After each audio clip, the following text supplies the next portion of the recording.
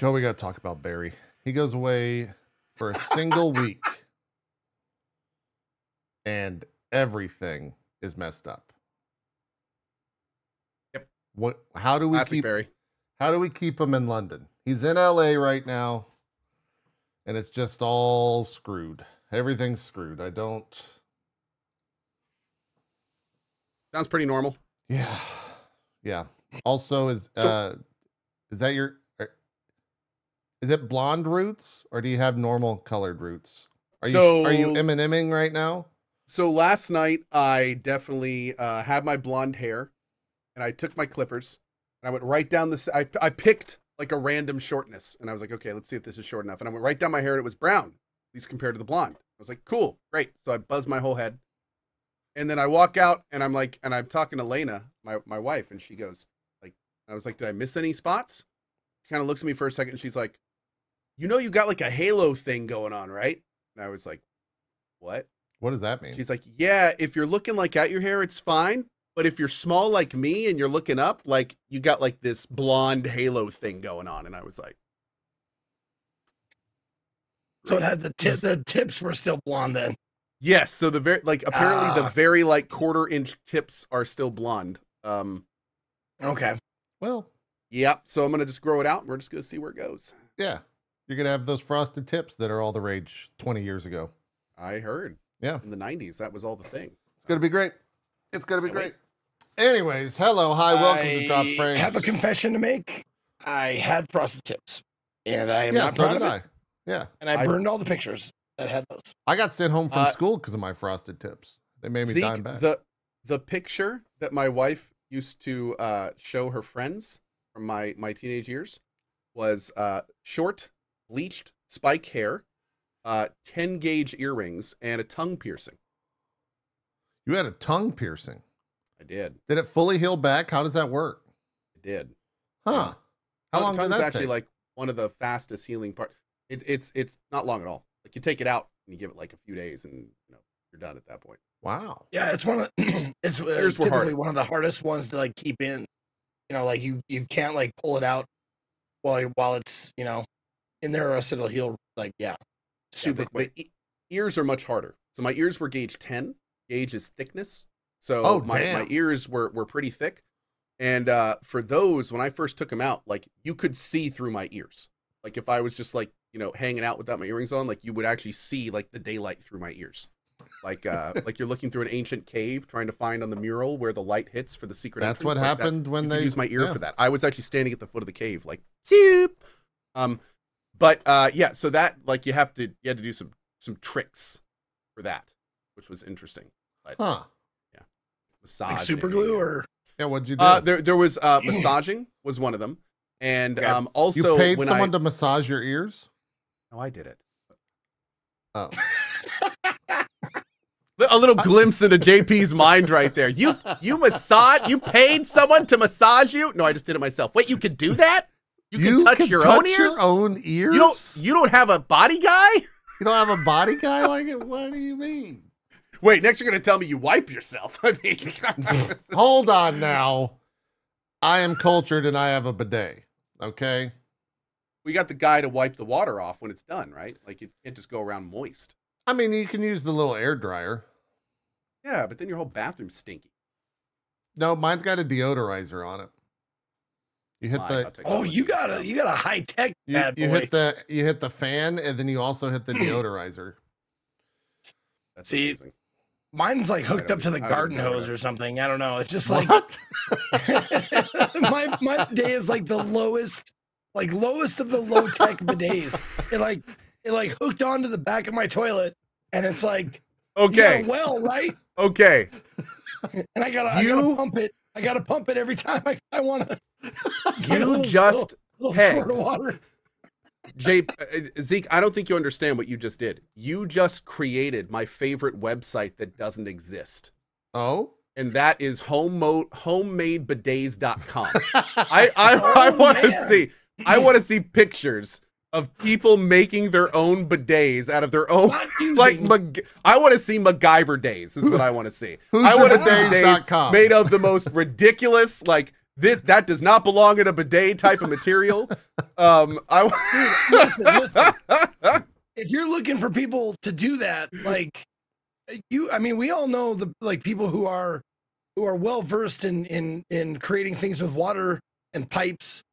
Remember people who used to make bongs out of just about anything? Like, get those guys on it. Oh, sure. We called them bong artists. Yes. Yeah. Absolutely. I don't know any get those guys artists involved, and you're gonna see some amazing constructions from household items. You ain't living. I guess, yeah. You don't have. I need to get a bong artist. I need to get a live-in bong artist. Apparently, Bongiver. That's right. Exactly. Thank you, chat, for that one. Bongiver. Sounds like Bon Iver or whatever that French. He's like, it's like a college course. It's like, okay, you've got half a tire, an orange, and a piece of string. What do? All right, man. I think we're just making another This is like a new creator on YouTube who just creates bidets. There's this show on NPR called, like, what is it called? Like The Great Table or Splendid Table or something. Sure. And they like bring ingredients and like, what would you make out of my food? We need that for bongs. So somebody just this is what's in my household drawer. How would you make that into a bong? And the bong artist would then, see, that's a radio show right there. You're welcome. First, I gotta know, dude. I gotta know, like, what are we doing? Like, what strain are we doing, man? Is it hybrid? Like, what kind of hit do you want off of it? Like, there's a lot of stuff that goes into this. I gotta know the details. I have to admit, what's hilarious is there's like potheads, and then there's like extra potheads, and those are the ones that like try to go into the science to it. So they're actually like, they go so far through being a pothead, they're like on the other side where they actually sound somewhat intelligent. Have you ever met those where they're just like, you guys, yeah, man, so you have to take the percentage of THC and compare it to the cannabinol intake so it properly monotonizes in your body, so that way your high is wicked cool. Do you guys watch What We Do in the Shadows? No, I know what it is, but I've not watched it. Oh my god, it's one of the best shows on TV. But they just long story short, in it, there's not just regular vampires. Yeah. There are regular vampires, but there's also energy vampires. And those are the people that like suck your energy away by being banal and boring and just like sitting to you and talking to you, small talking to you for hours, and they just suck your energy out, and that's how they live. There's one that's a weed shop guy. He's an energy vampire, and he just goes on for hours and hours about like strains and like, how to smoke and all this kind of shit. And he just sucks the energy out of. That makes sense. That's a good job for him. Yeah. You say energy vampire. I say passion. Could be. Yeah. Could be. Yeah. Might be. What We Do in the Shadows is the name of the show. It's on Hulu, or you can find it on Hulu. Yeah. It's so it feels called out. I do. And a brilliant movie. It was based on a movie by the Flight of the Conchords guys. Yeah. Yeah. Is it done, or is it still? Are the seasons still airing? I'm not sure. I thought it was if done. They're going to continue, but I haven't heard they're canceling or anything. So okay, all right. One more season. Okay, people are saying one more season, then it's done. Got it. There you go. Start Shogun. Yes, you need to start Shogun. We're finishing up Handmaid's Tale. That show sucks to watch. Yeah, we talked about this the last time you brought it up. So by saying you're done, have you watched it all? We're in the process. We're like in the last season. Oh, okay. So my wife is loving it. Shit. She's like crying every episode because it's horrible and it's it's a thing for sure. Man, that's a lot of Handmaid's Tale. That show gets crazy. Yeah, it gets wild. Yeah. Oh man. It's not a fun watch. But it is seriously. It's one of the only shows I've watched that is actually hard to watch. Yeah. Like they'll end an episode and it's like one of those things where it teases what's coming up next episode. And you watch that teaser and you're like, I don't want to watch the next episode. I want nothing to do with that. I don't want to see that. I don't want to know about it. Yeah. I don't want to experience it. Yeah. Good on you for watching it. It's definitely not it's not fun. But it's good. Speaking of a show that by the description, I was like, I don't want to watch this. I did end up watching it though. That Quiet on Set Nickelodeon thing. What is that? What's that? Oh, Oh, well, man, it's been fucking all over the internet. Like, I'm surprised you guys haven't heard of it. It's called Quiet on Set. It's a documentary about how kids were very badly mistreated during some of the Nickelodeon years. Oh, yeah. Oh, I've seen some of the fallout of that. Yeah. Huh. Yeah. It's like they're like, hey, you wanna hear stories about kids being abused, verbally, emotionally, and sexually? Like, dude, no, I don't. And what's even crazier is if that's what I'm thinking of, there's some big names in that like went through that whole like Ariana Grande, I think was one of the people, and like there was a few others that were Ariana Grande. Grande? Yeah. Grande. That's probably correct. Okay. Yeah. Thank you. Yeah, I've never actually heard any of her songs. I'm not sure. You have, you just don't know it's her, I'm sure. I probably haven't. It's probably been a commercial or something. Doesn't she have seven? Isn't Seven Rings one of her song or no? Does anyone know? Why did I just thought ask? there was one ring. Why did I just ask two 40-year-olds? Yeah. Wait, there's seven rings now? I thought what about the one they took to the volcano? There's a bunch of Dragon Balls and there's 7 rings. Everyone knows that. But there's only one Lord of Ring Gollum. That is true. That is point, true. Yeah. And that's my segue to punch through to talk about video games. That's what we do sometimes here, every once in a while on Drop Frames. Cohh was gone last week. He was in the lands of California, I guess. GDC, my first one, yeah. Yeah, how many, what was, so I always like to ask people that go to GDC the trend of the year. In recent years, NFTs, crypto were definitely the trends. I think that's died off this year. I'm going to go with AI. How many AI pitches did you get across the weekend? There's AI is huge. AI is the wave currently. Yes. It's that and optimism. Optimism. Yeah. Yes. Really? The investing community is seeing the game dev slouch as opportunity. Oh, sure. Okay. Which is interesting because I have to admit, like going to GDC, I was expecting to see a very downtrodden atmosphere. Game dev is at a very tough time. Yeah. We're still in arguably the game depression, if you want to call it that. The game dev depression, I should call it. But a lot of the stuff I was there, I went to GDC wearing multiple hats. And it was kind of interesting because I was existing in different, I would go to one group event and be around a whole bunch of investors. And then I would literally jump in an Uber and go to another one and be in a room full of developers. And then I would jump in a car and go to another one and be in a room full of creators. So it was very interesting because I would basically go between these different, very distinct groups and kind of try to get as much of a feel, make as many connections as I can. And the overall tone of GDC is that the people with the money, and even a lot of the game devs, are relatively optimistic. They're seeing this kind of like a forest burn in a lot of ways. And what I mean by that is they will purposefully burn forests to clear out underbrush and area so in the future more can thrive.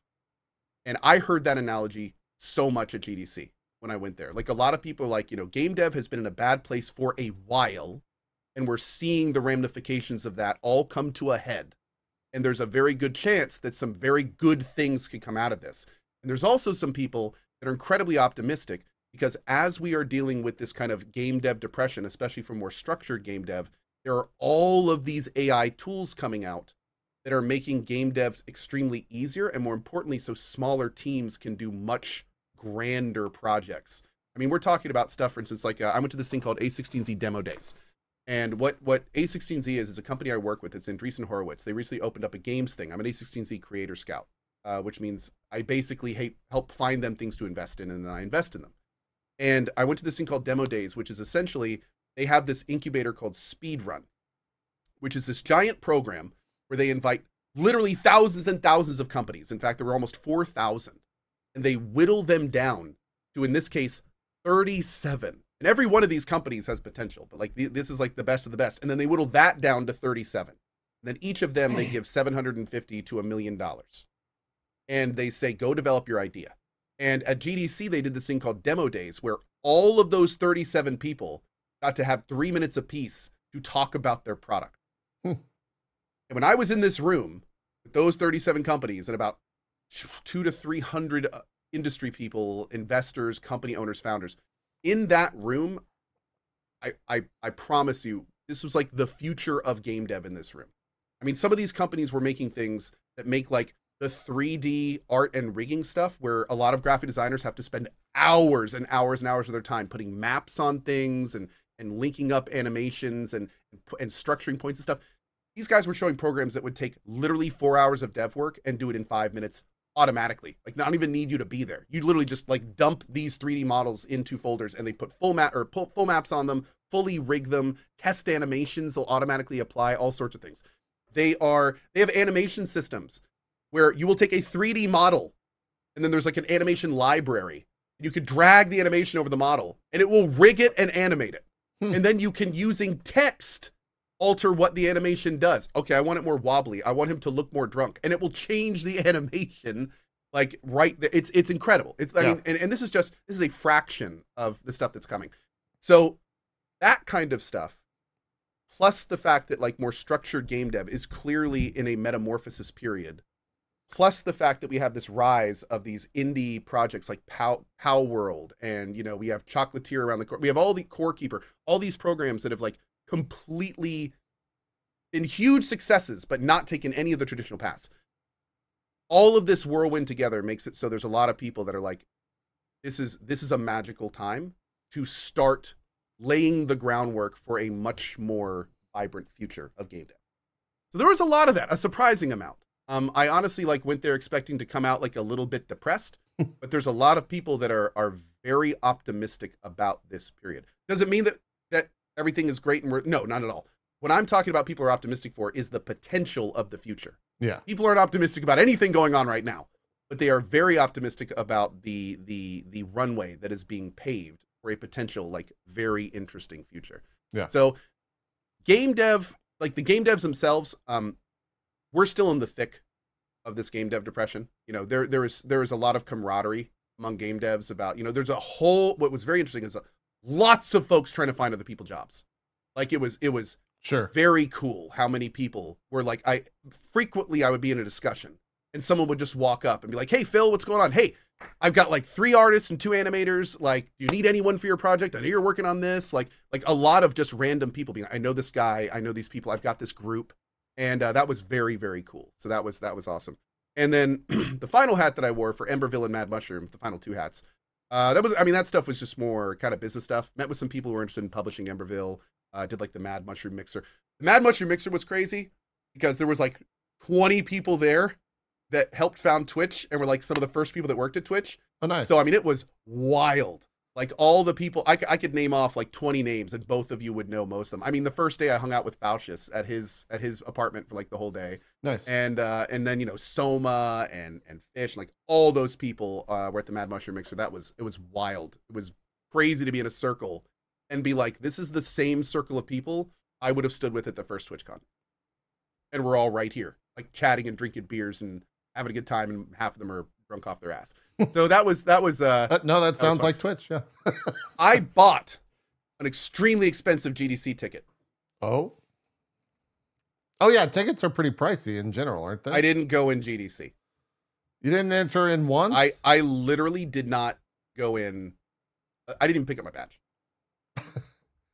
This is the first. Yeah. Everyone warned me about this. Yeah, that makes sense. Everyone was like, you don't go to GDC for GDC, you go there for the networking. And I was like, yeah, right. There's no way I'm going to have enough to do to like not even have a minute to go to GDC. Yeah, that's not the case at all. The multiple small times I had like free time, I would just be walking somewhere and get grabbed by somebody and we'd be doing stuff. And the whole thing was so surreal because everyone at GDC is apparently where everyone goes, especially now that E3 is dead.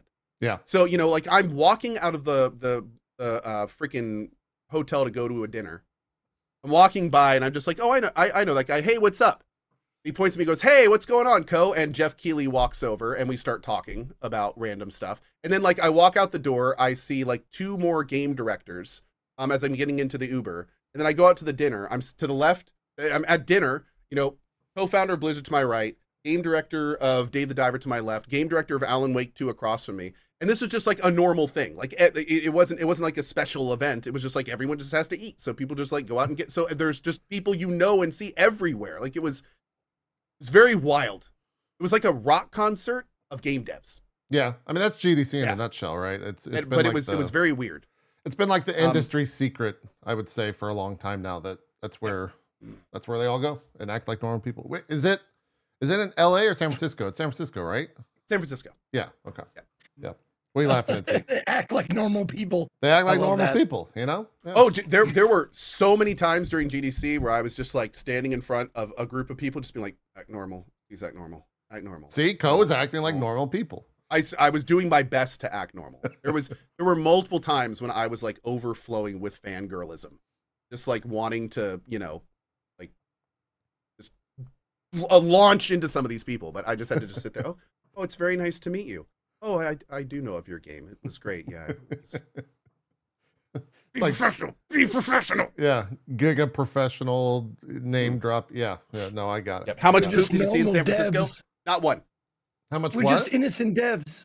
Oh yeah, normal devs. Just innocent. Are you doing the I'm just an innocent man meme? That's what that is. Yeah. Every Monday you got to retweet it. I was warned by so many people about San Francisco. It was totally fine.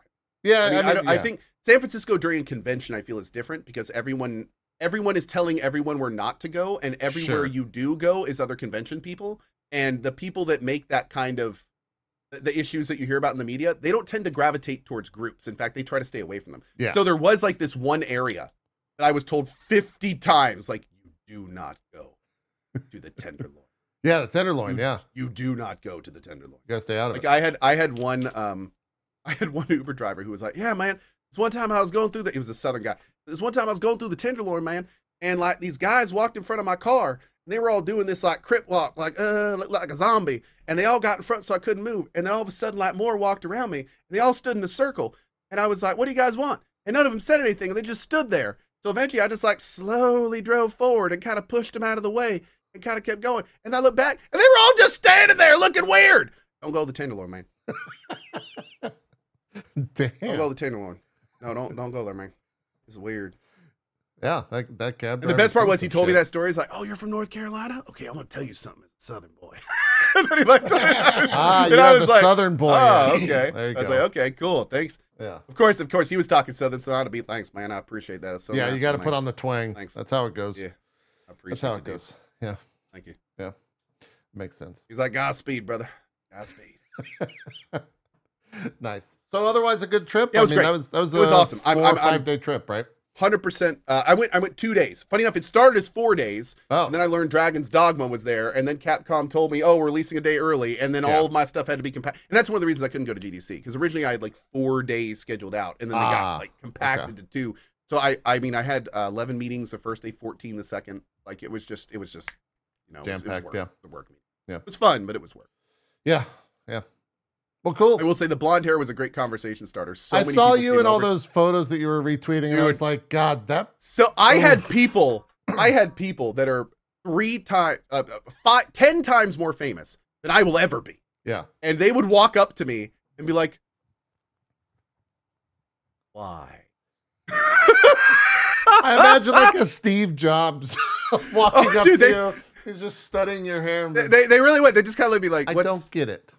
I had one guy that did one of these where they walked up with their hand on their face and they did one of these. What's going on here?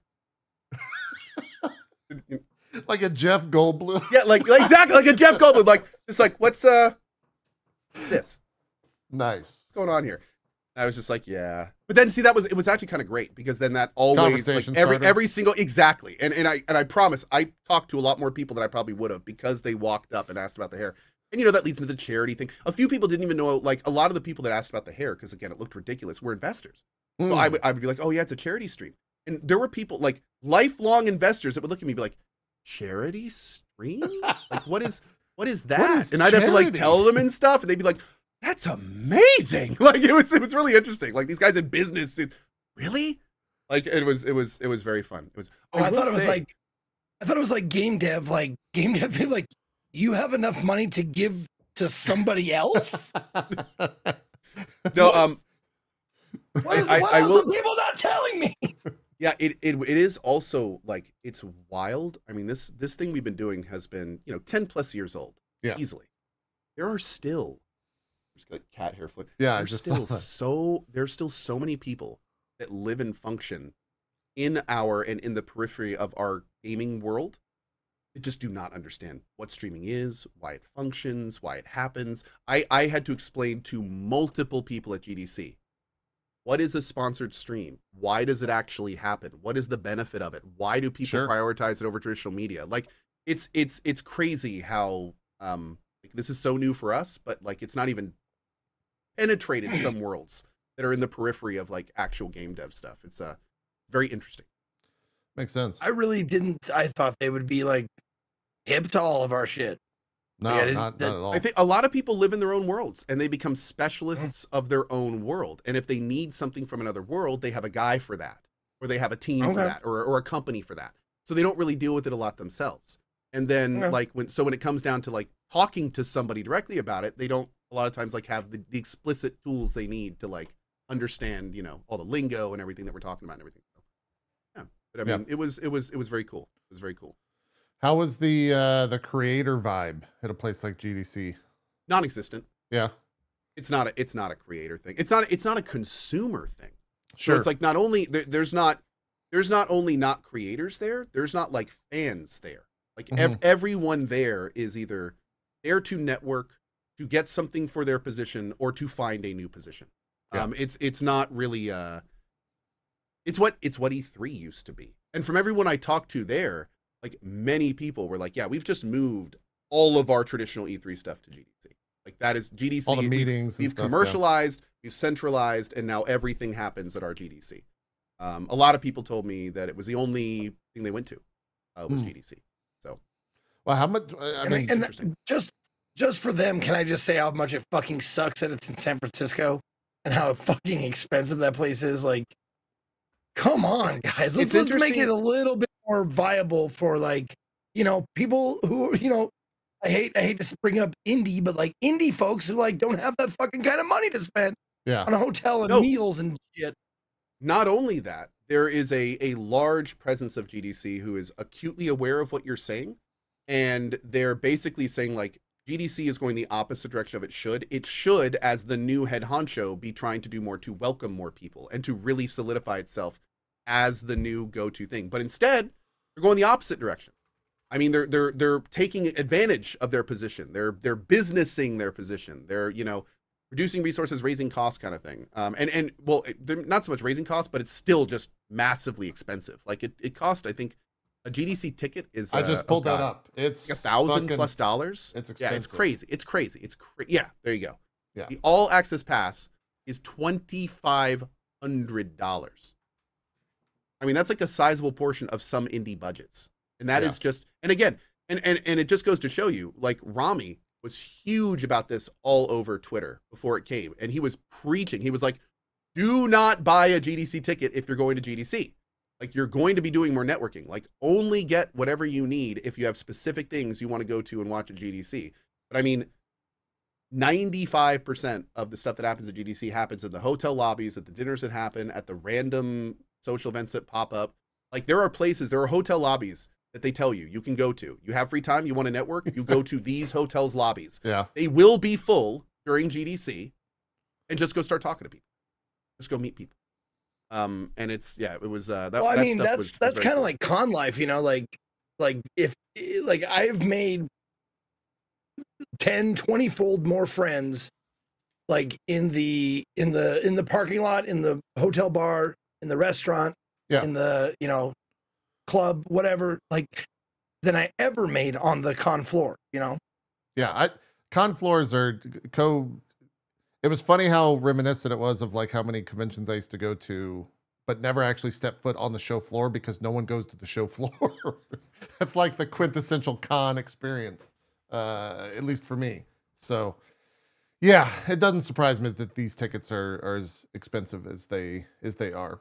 And also the cool thing too is, I don't know if they're still doing this. I know in the past that GDC's released a lot of the different talks and stuff like that happen at the event on like YouTube. And so they just put all those talks that you want to see in person out there to watch after the fact. So I really hope that we'll get to when we get to the news, the one that Sven did on Baldur's Gate 3, because that made a lot of news. He's already released a clarification tweet. Yeah, he put a lot of stuff out about that, but I would just love to hear that talk because it sounds like it was super interesting. And that's one of like lots hundreds of talks like that. Yeah. That I would just love to hear developers, talking shop and saying like, we did this because of this. And it's not just a Reddit post where gamers are telling them how they should have done this. It's like, no, it's a healthy conversation between devs. So I'll be on the lookout for all that stuff whenever it comes up.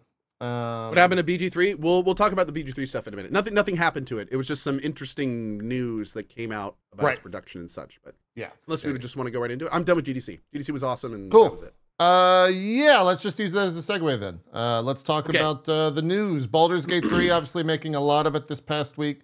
Well, I guess Sven's comments around Baldur's Gate 3 making a lot of the news. It kind of started around the GDC Awards where they won Game of the Year, and he gave a speech and talked about it, and then it bled into his talk the next day. But yeah, Cohh, I think you know most of it. So. The big thing is that when Sven gave his speech / talk, he talked a lot about publishing. He talked a lot about the ethics of publishing. And most importantly, he said some things that caused some people to think that there was friction between Baldur's Gate 3 and Wizards of the Coast.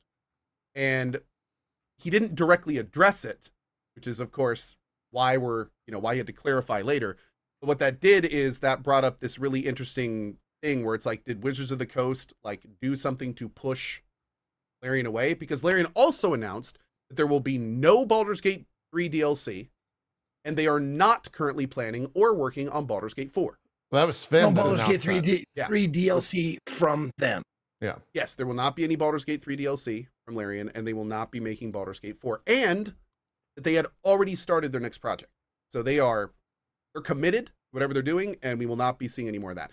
So, of course, that plus these little comments led the internet to be like, oh, God, what happened between Larian and Wizards of the Coast? Right. Like, if you see, like, this what he said and this what he said, he must be referring to their relationship. And, they were just a whole bunch of conjecture. And so, to be clear, Sven did tweet out, and do you have that exact tweet in front of you, by any chance? I'm trying to find like all of the things that happened and that he said, but yes, I can try to find the exact tweet. Yeah, I'll let you read out the verbatim stuff. But essentially, he came out and was like, nah, dude, we're cool. Wizards of the Coast was cool. Like, that's not what we were talking about. Everything's good. So, which, I mean, here's the thing. He kind of had to do anyway. So now people are like, did he do that because he had to? Yeah. Or like, it's just one of those weird situations of somebody's alluding to something, and we don't even know if he's able to say what he's alluding to, if he's even alluding to it. Yeah. Here's the... I will say that I do think that Sven unfortunately created a bit of drama from this. 100%. Yeah, without question. I think this is the tweet that you're referencing here, reading the Reddit threads. Yeah. All right, clear up something. Real quick to stop you, real quick. Any tweet that starts reading the Reddit threads, sure. You know you're in trouble at that point. Wizards of the Coast is not to blame for us taking a different direction. On the contrary, they really did their best and have been a great licensor for us, letting us do our own thing. This is because it's what's best for Larian. So yes, which again kind of answers the question, but at the same time, now people are looking at the last line of that tweet and are going, what does he mean Wizards of the Coast isn't the best for Larian? So it's like this, he just can't win. He just can't win. He can't win. Yeah. He was kind of on a, I mean, here's the thing is Baldur's Gate 3 obviously is what it is. And because of that, anything that someone like Sven says, it's going to have a spotlight on it. It's going to be highlighted within the industry. It's going to have to be a microscope on it. Yeah. Sure. And so I think this is kind of that, this is that occurring. And he's realizing like, oh, I have to be careful how I word things moving forward. In the speech that he gave when they won Game of the Year, he said, greed has been fucking this whole thing up for so long since I started. This was when he collected the Best Narrative Award for Baldur's Gate 3. I've been fighting publishers my entire life, and I keep on seeing the same mistakes over and over. It's always the quarterly profits. The only thing that matters are the numbers. And when you fire everybody, and then the next year say, shit, I'm out of developers. And then you start hiring people again. And then you do acquisitions, and then you put them in the same loop again. And it's just broken. You don't have to. You can make reserves. Just slow down a bit. Slow down on the greed. Be resilient. Take care of the people. Don't lose the institutional knowledge that's been built up in the people you lose every single time. So you have to go through the same cycle over and over and over. It really pisses me off. So I like what he said, but that's a bold thing to say in a room that he said it in. Yeah. Especially considering a lot of the people in that audience represented the exact companies that he was talking about. Yeah. Well, it's a, you know what? Not wrong. It's a nice thought. It's a nice thought. You know what else? Like socialism, communism, like that shit would work if everybody's willing to participate. Probably, right? Yeah. Slow down on the greed, guys. Yeah. That's what I'm saying. Like that too. Great idea. It's a wonderful idea and it would work. Who's going to participate though? I mean, it is, I want it to. I want it to work. I want it to work. Yeah. It was. Well, I mean, it was an interesting time. Just don't be greedy, Fivehead. Yeah. Just don't be greedy. Just don't be greedy.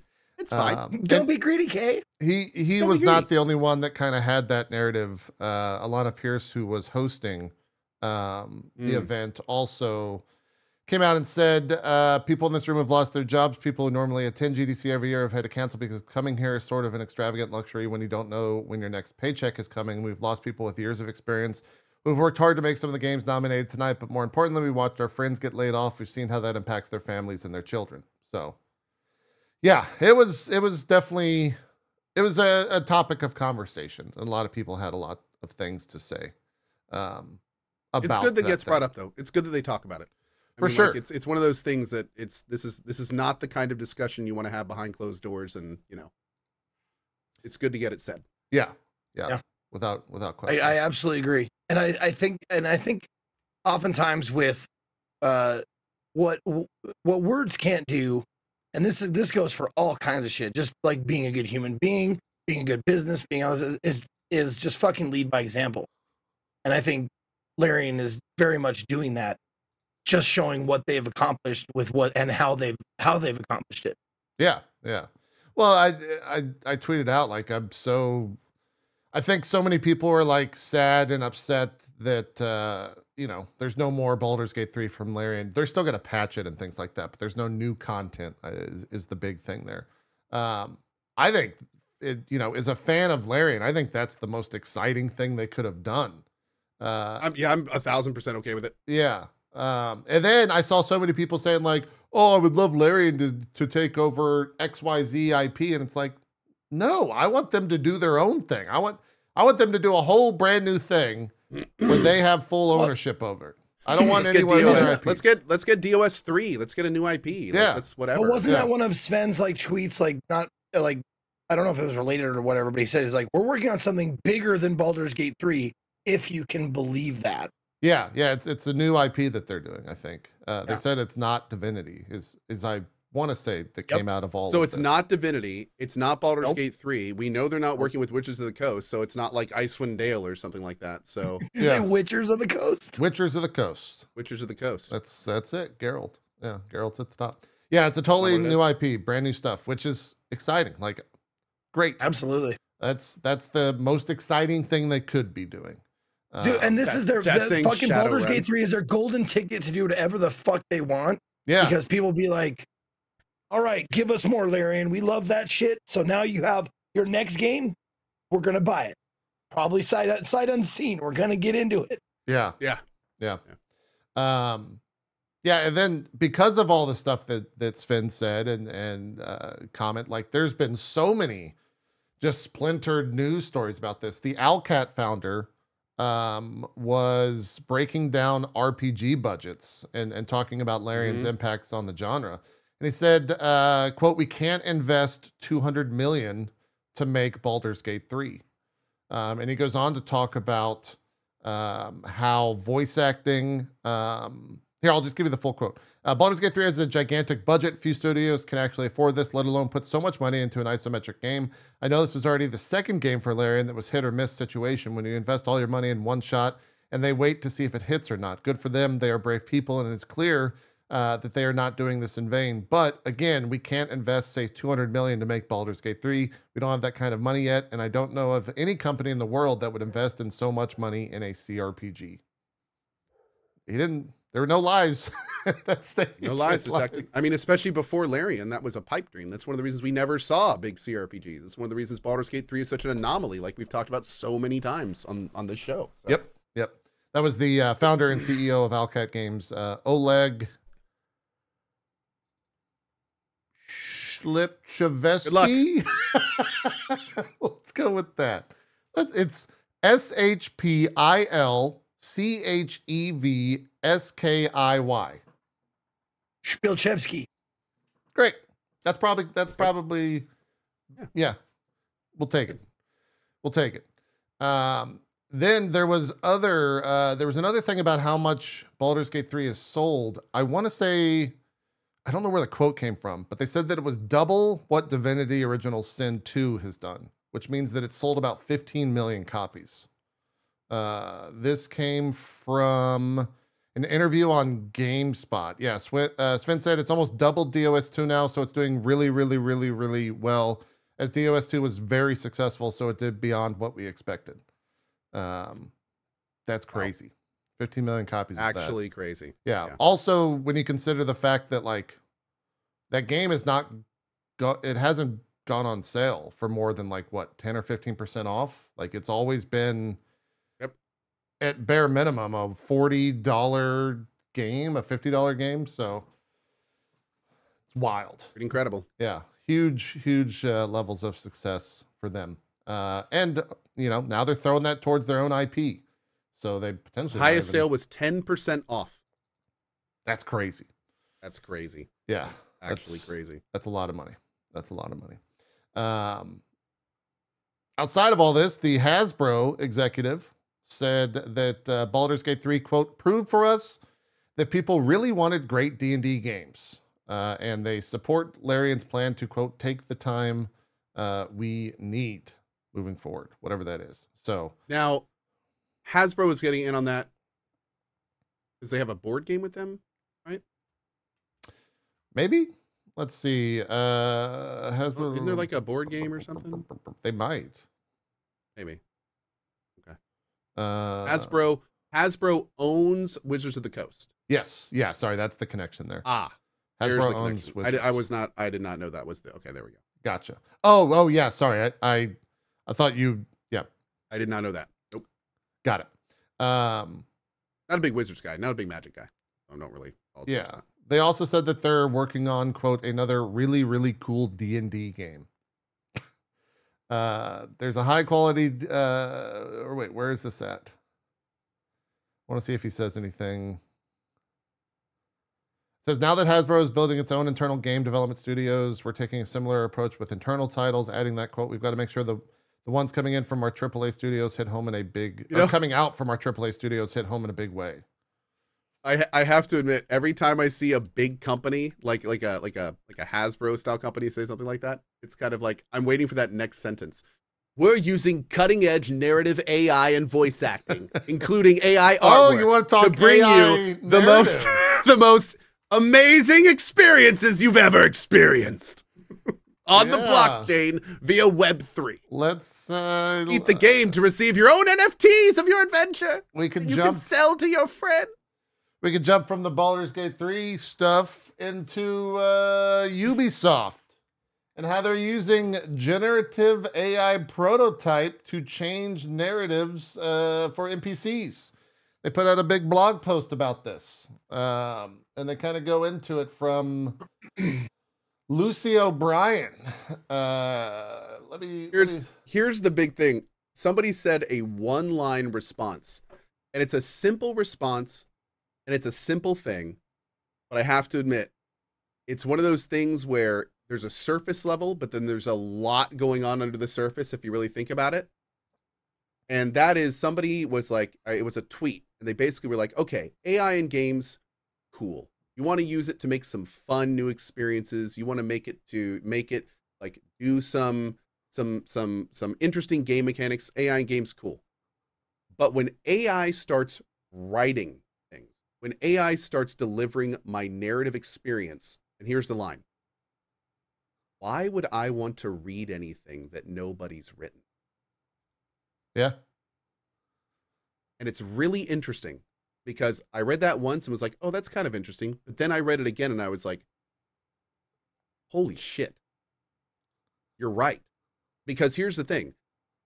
Like when a human writes something in narrative, they're thinking of what happened before it. They're thinking about where it's going. They're thinking where it fits in the big narrative. There's like all these extra things that play into a person writing a sentence. But when an AI does it, it's like, it's just reactionary. Like, you know, it's not, there's this huge depth and breadth of context that just evaporates. It's just, it's not there. Yeah. It's soulless. So it's like, it doesn't mean it couldn't recreate human writing. It doesn't mean it could fool you. I mean, obviously it could. It's 100%. That's the goal, is to fool But in you. the same vein, it's like, without that more like involved and deep intention, without the idea of where it's going, without the meaning of where it's placed in the larger scheme, like AI is nowhere near that kind of thing yet.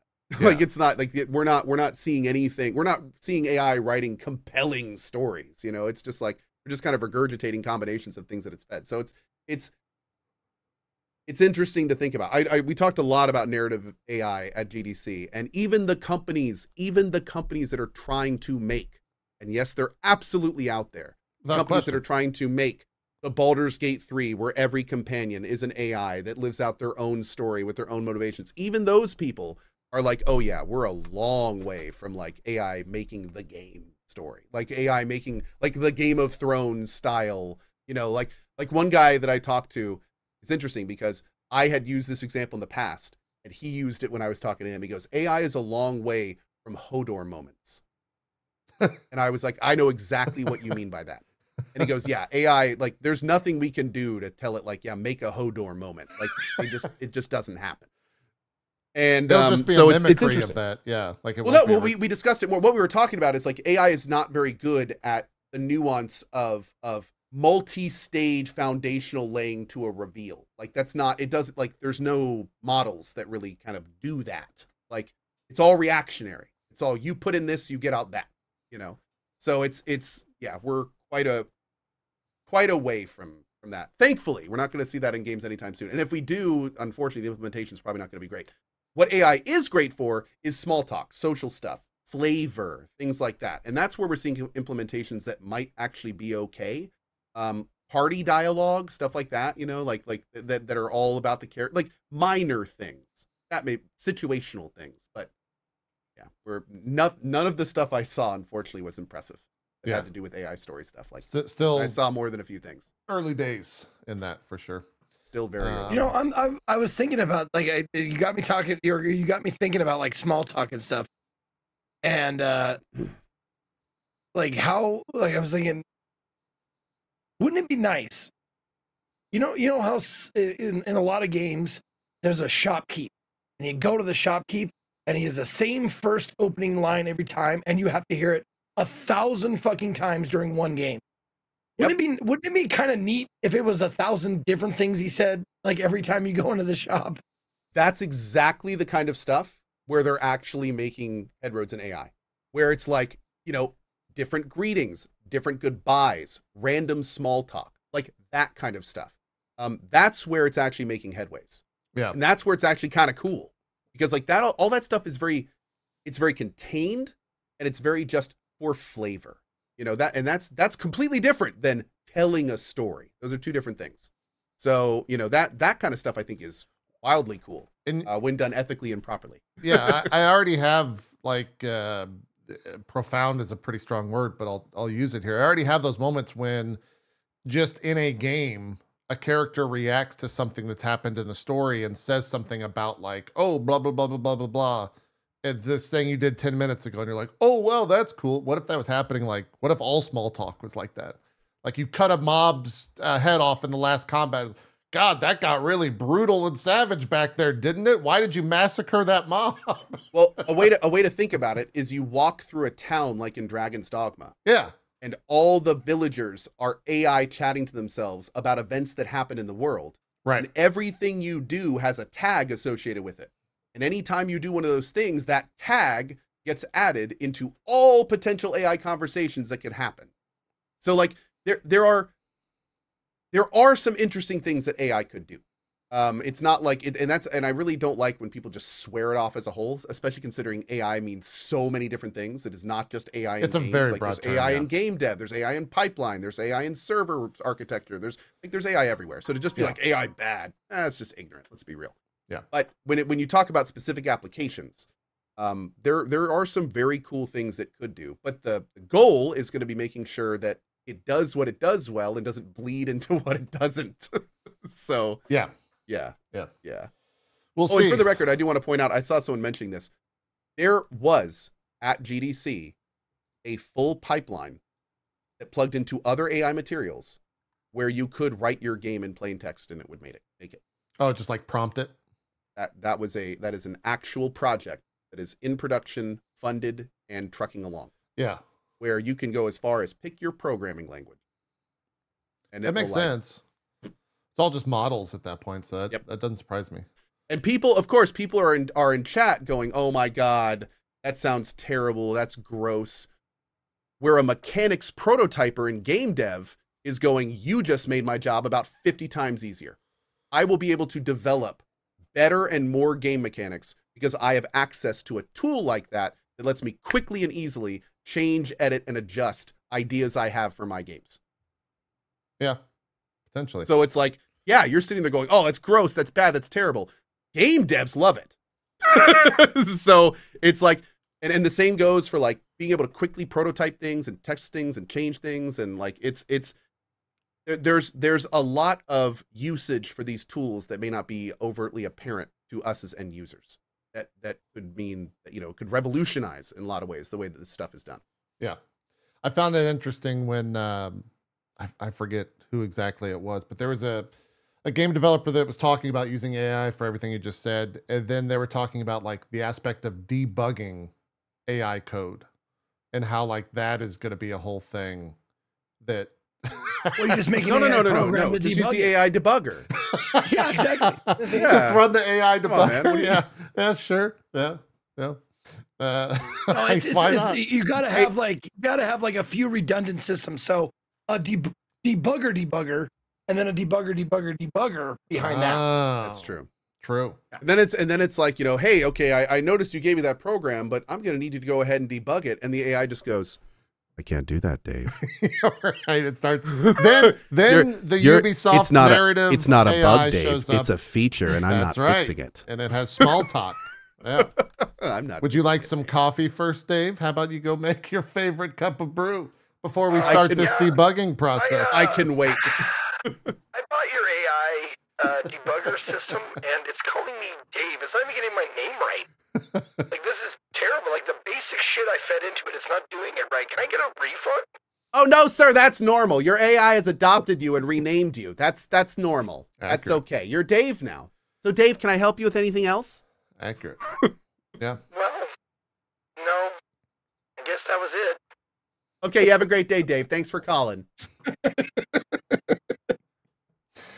Oh, man, let's continue on with the news. Here's one that I know nothing about, but it's a really fun headline. Will Smith's zombie game that no one has heard of, which I didn't even know he was making a zombie game. It has bombed spectacularly, according to Kotaku.com. Was that the thing none of us have heard of has failed, but Will Smith's there, so it's news. Yeah. It's called Undawn. It is a open world zombie survival shooter that launched in June 2023 on mobile and PC. It was a Tencent game. I think were the publishers behind it. It was out? Yeah, which I didn't even know as well. This is June 2023. It's free on Steam. Will Smith is it? Wait. He was a major role in the story. Yeah, I'm going to continue reading. The post-apocalyptic zombies shooter allegedly had more than 300 developers on it and a budget of nearly 140 million USD. Unfortunately, according to Reuters via the research firm AppMagic, the game has only managed to rake in $287,000 in revenue. That's about 0.2% of the game's alleged budget in a span of 8 months. 140 million. Meanwhile, over in Cyprus, the Owlcat prez is like, you Will Smith!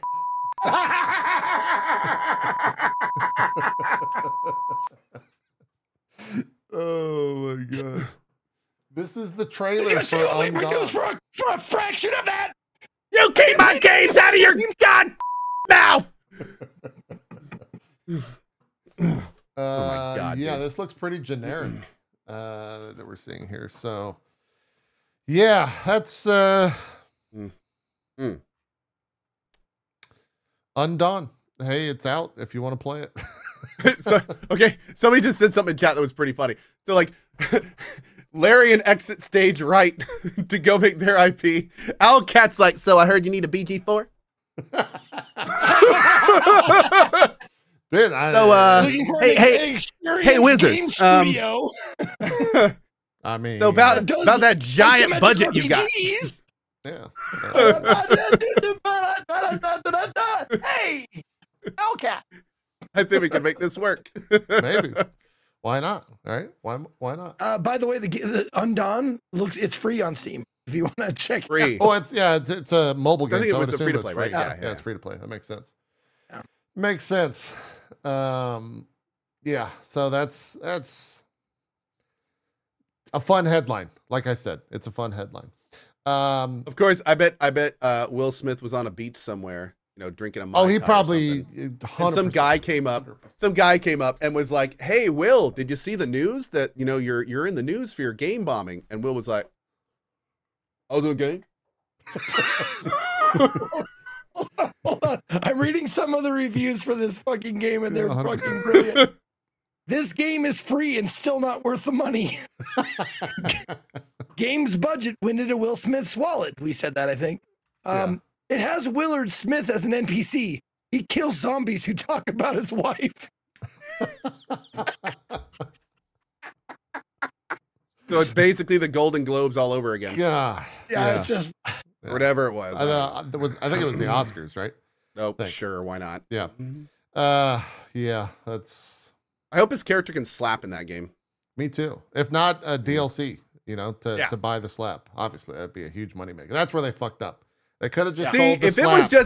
if it was just a game of 99 Will cents. Smith and the only thing you could do to zombies was slap them, and you just walked around slapping zombies, I bet you would have sold better. Exactly. I would have bought it. Yeah. I am reluctant to touch on this story because I don't know where it ended up. But last Sunday at an Apex Legends event, during the finals of the event, there were two players that were basically hacked live and enabled cheats. And so it sparked a huge on stream, live during the finals. And they left the game / I think maybe got kicked from the game. So all that happened.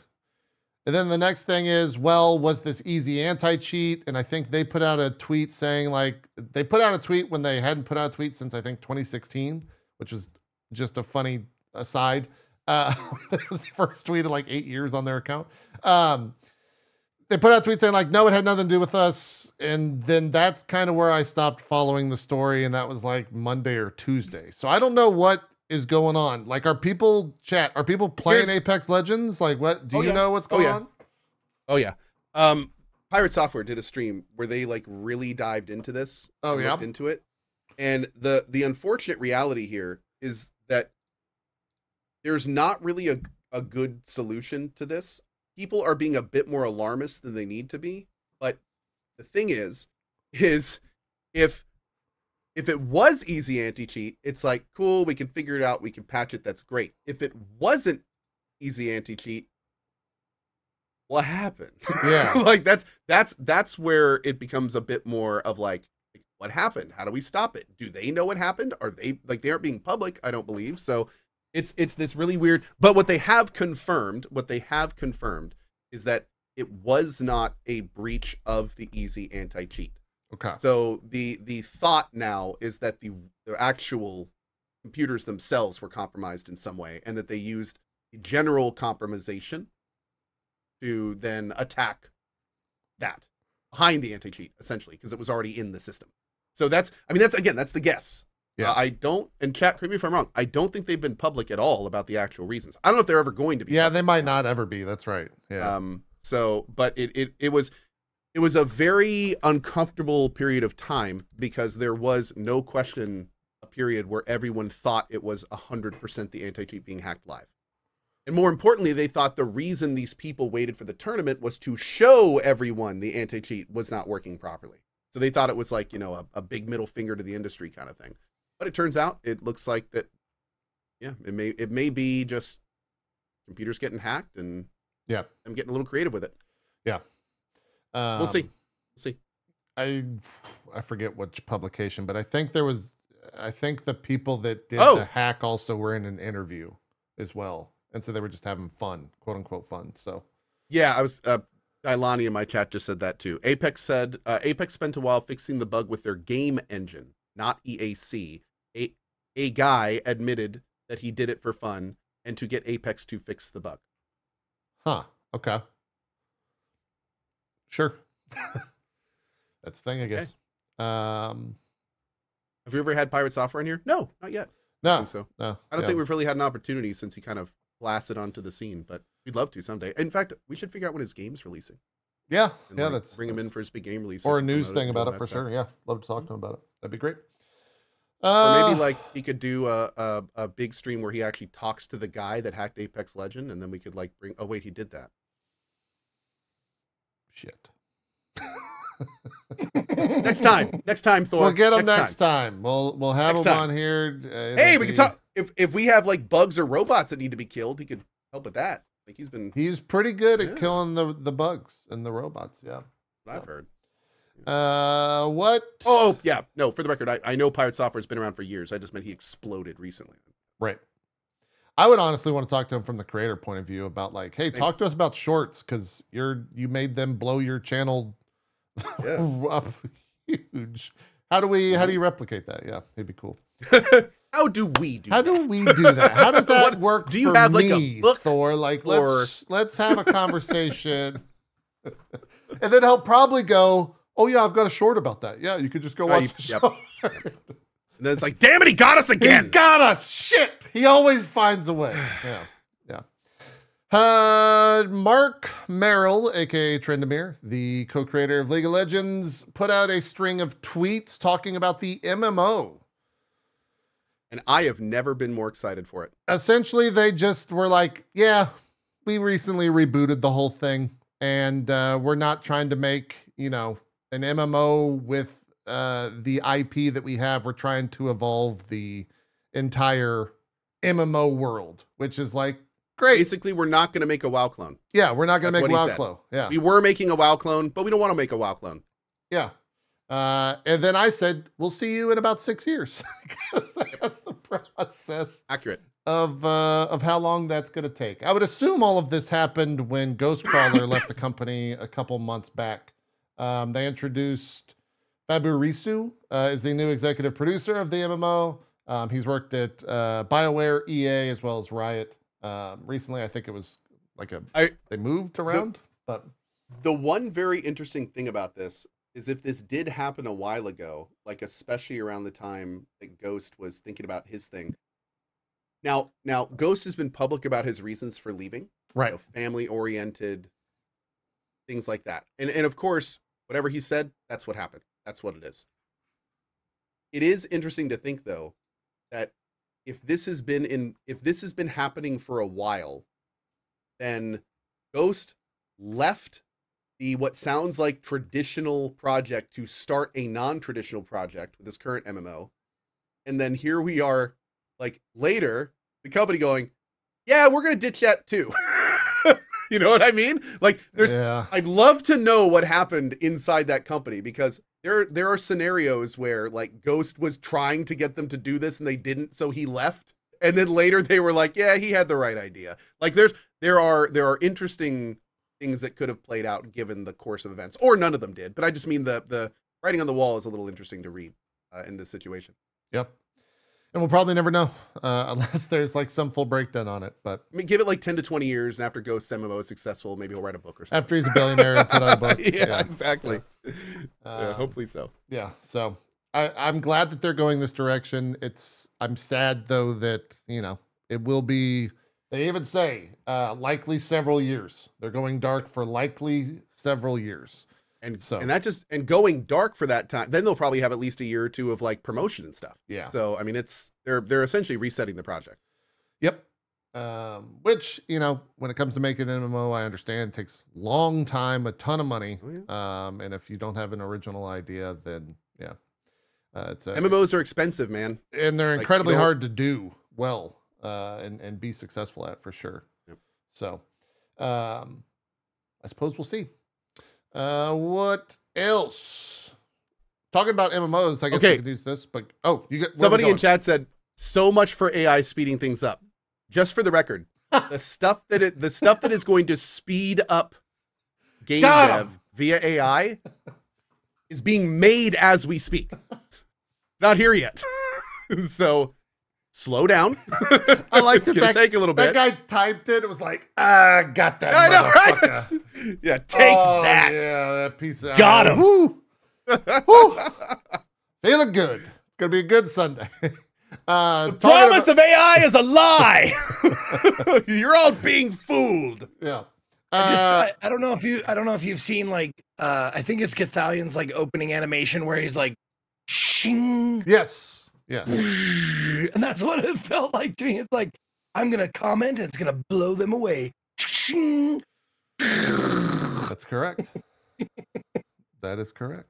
What actually happened. Yeah.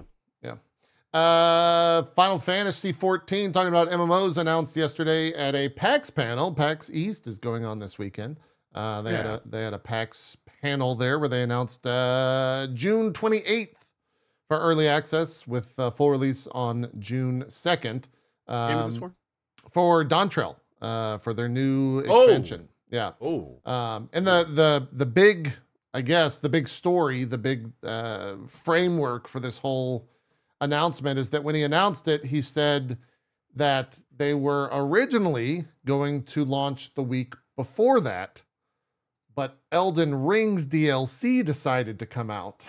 So they pushed it back, and he said, you have 1 week to play Elden Ring, and then Dawntrail will come out. So yeah.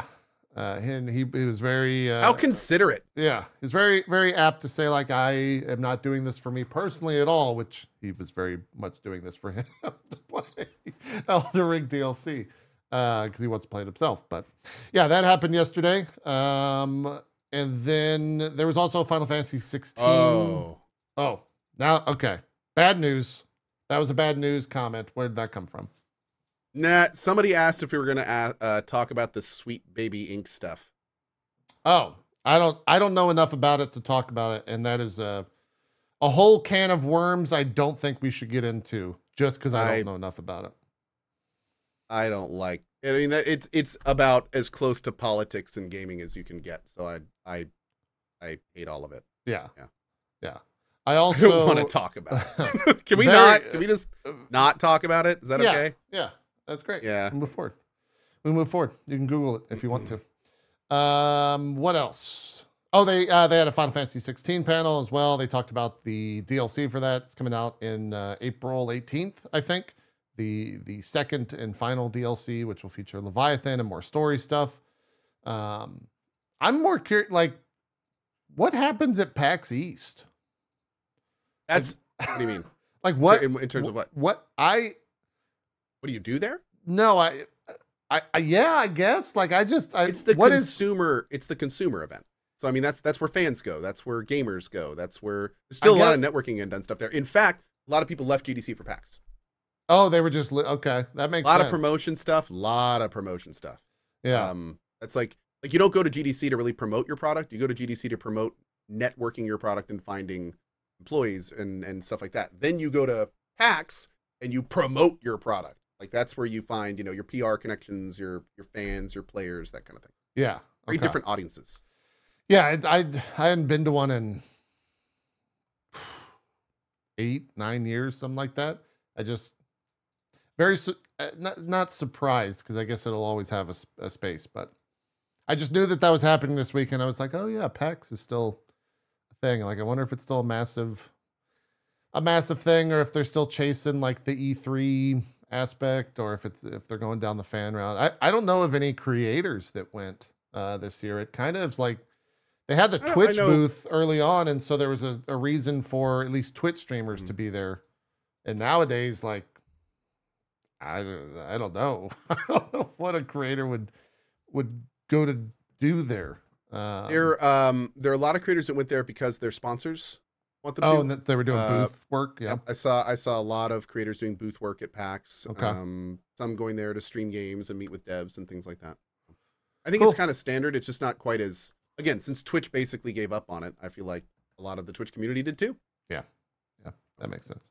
Yeah. And I guess there's also 2 Twitch cons these years, right? With TwitchCon EU and TwitchCon US, so they have spaces to go there. But yeah, I thought this was already completely canceled, but apparently not. 2 days ago, via it was Jason Schreier that broke the story.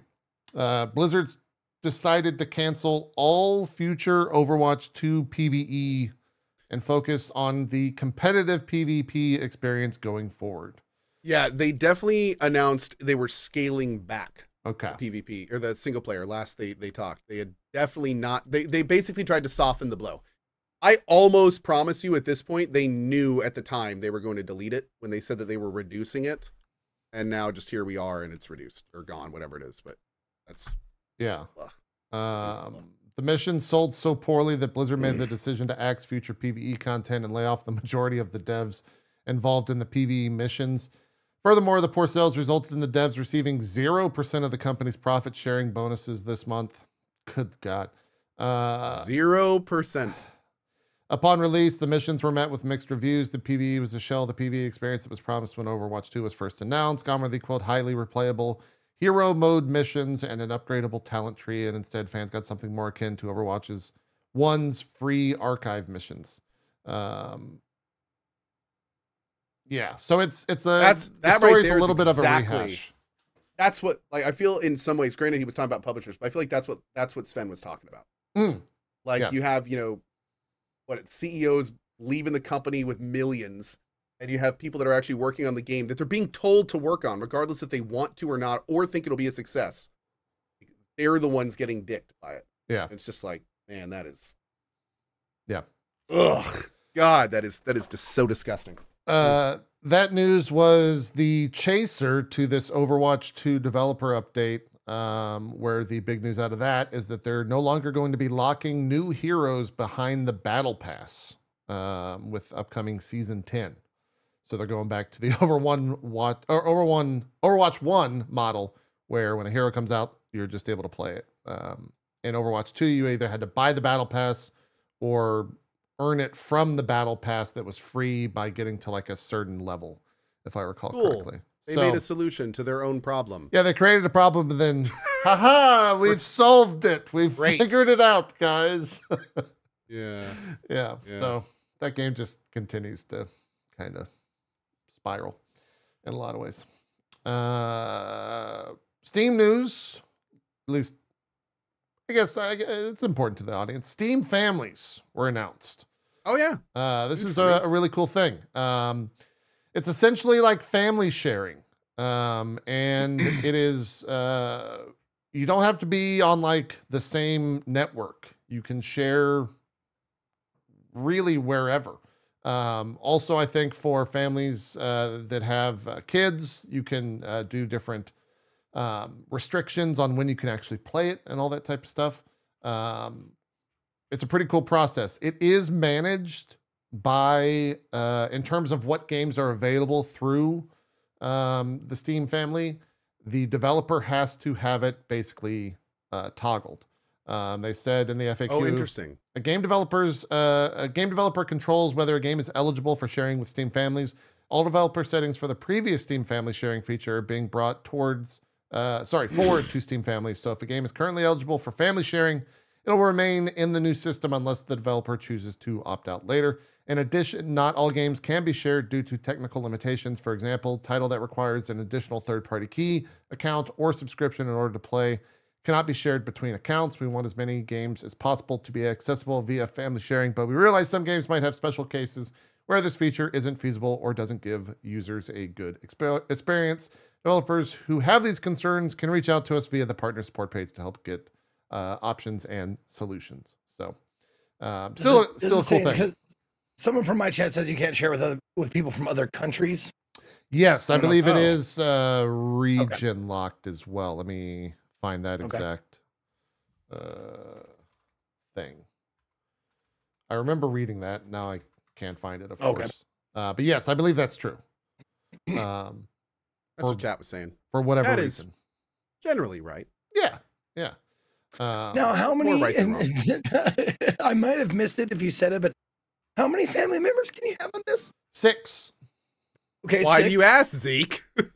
Because I probably in the 1% of the 1% of how many Steam games I own, and I could rent out my family positions to some people. I'd bet. Anyone want to join? I would not be surprised. You want to play 2,600 Steam games? Oh God! You're playing with fire, man. The last thing you want to do is lose that account. Just saying. Everyone knows Gabe Newell is sitting on his yacht right now, watching the show. Hypothetically, I would never ever do that. Yeah. Good luck with your account, Zeke. Good luck with your account. I hope it all works out. Yeah. Creator news, at least Twitch stuff. We didn't talk about it last week. We'll talk about it this week. Oh, watch parties are gone. Leaving a Steam family position locks both the lever and the slot of the person they left for 1 year. So they thought about that. Man, I know restaurants in fucking Los Angeles that have a year waiting list. So like, okay. Well, what we're saying is on there quick. What we're saying is, Zeke, you'll just have to charge per year. That's all we're saying. There you go. Yeah, charge up front. Take the money up front. If they leave, it's on them. You know, you gotta buy Zeke Pass. $99.99 for 1 full year. But that's it though. Yeah. Check it out. Anyways, watch parties are gone in the middle of April, or wait, no, the beginning of April, like a week before the Fallout release, which, funny enough, I think Cohh made the joke on Twitter. So many creators are planning on doing different watch parties for the Fallout Amazon Been literally waiting years for this. Yeah. Years. And it's like they pull this. Oh my God, dude. Yeah. Infuriating. They're gone, citing not enough creators use them and they don't want to support it anymore. And then they said, like, I remember the final comment is that the resources for Watch Party were going to be utilized elsewhere. What fucking resources are you utilizing? Resources are money, and the utilization elsewhere is people's pockets. Like what kind of asinine comment is that? Yeah, that was really like it's like if that wasn't there, it's like, well, we're just going to take all the resources we were going to use for that, put them in the dumpster outside, and just burn them. Yeah. Is that what we're supposed to do? That's oh no, we're supposed to tell them we're going to use them? Oh. It was a weird thing. To play somewhat of a devil's advocate, very few people used watch parties. But Dan Clancy said on somebody's stream that this was done by Amazon, not Twitch. Oh, okay.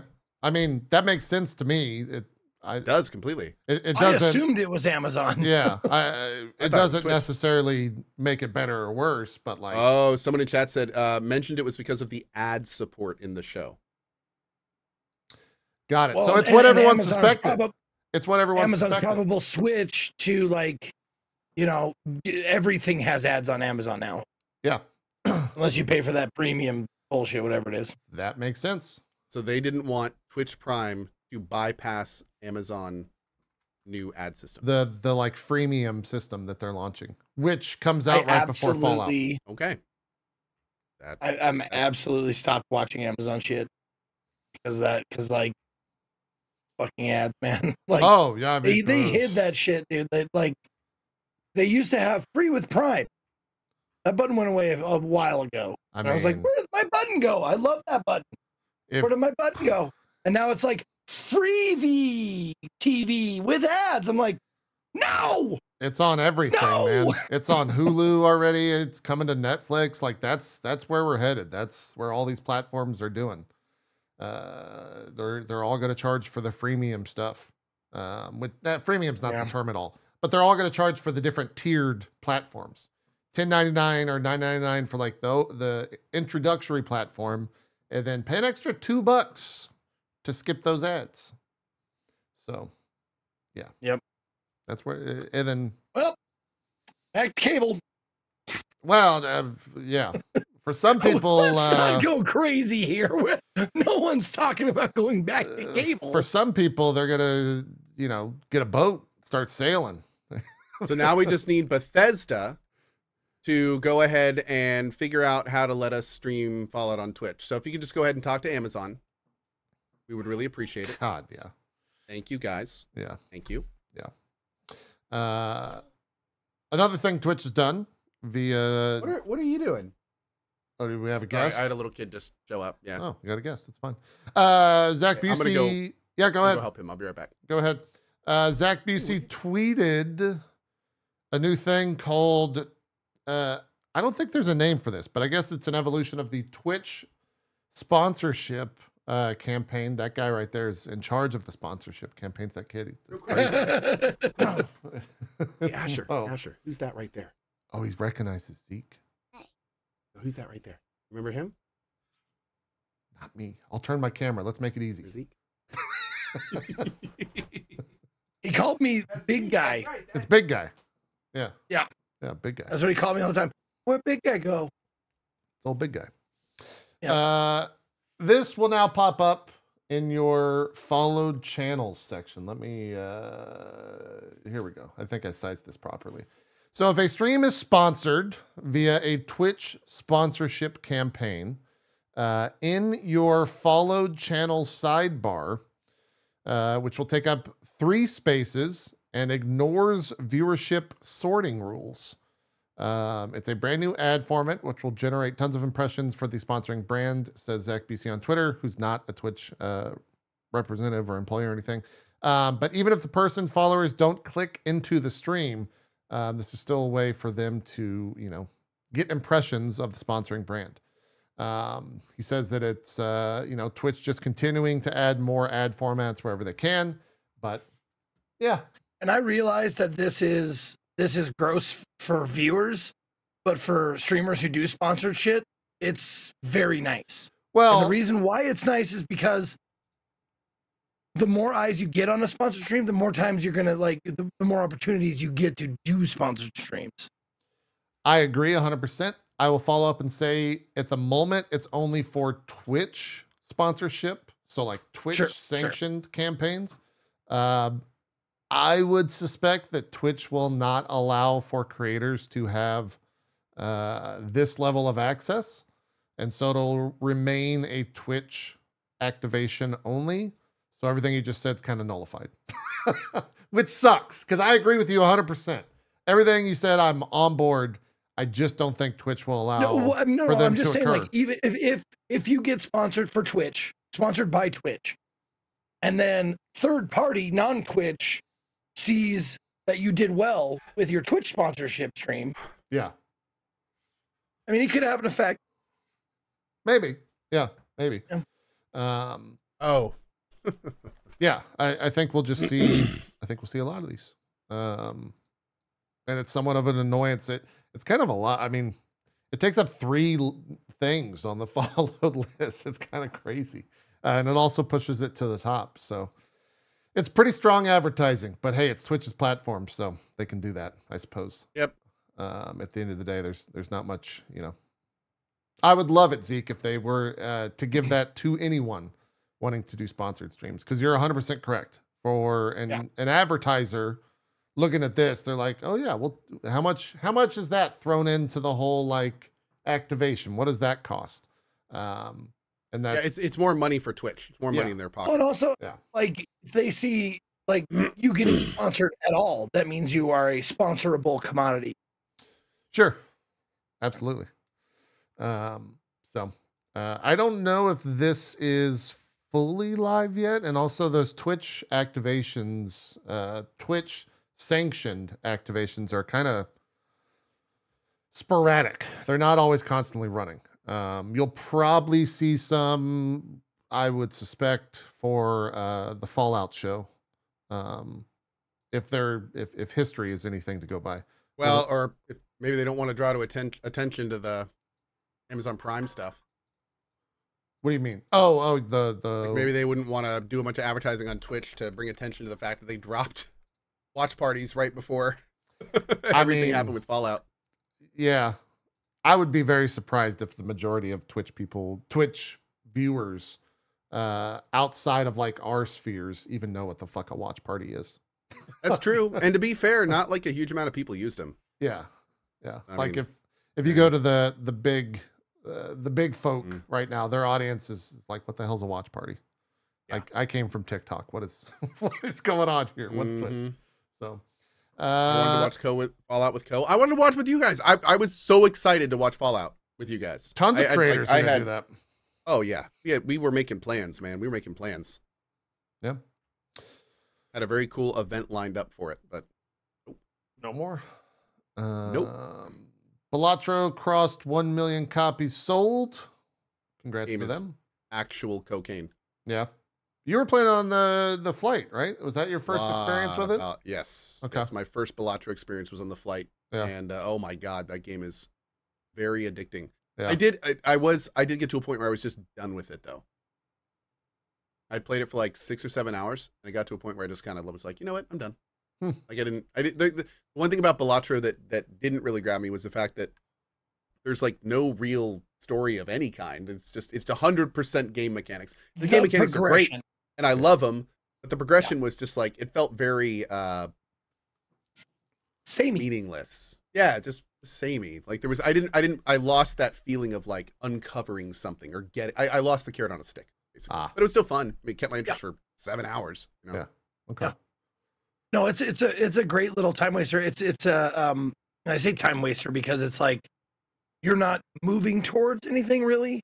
You're just trying to beat levels over and over again. Yeah. It's like some people like those. I remember when my mom was trying to quit gambling, she had like those pocket poker, pocket casino things. You know, like pocket poker, pocket keno, like, oh, I can't play like this. And it's just like, after a while, she was just like, well, there's no stakes. So I gotta, like, what am I doing? Yeah, and that's kind of like, that's like, it's a very well constructed game. That's a very fun game. But it's like, you know, I'll put it on for a hand or two. And then, you know, like, win or lose, I'm shut off for a while. Makes sense. Yeah. Makes sense. Just small little tidbits. Liza P crossed 7 million players worldwide, so that's not necessarily sold. I think a lot of that is Game Pass, because I'm pretty sure that game is on Game Pass. But still, 7 million for a first IP, first go to an IP like that is great. Want to play more of it, so congrats to them.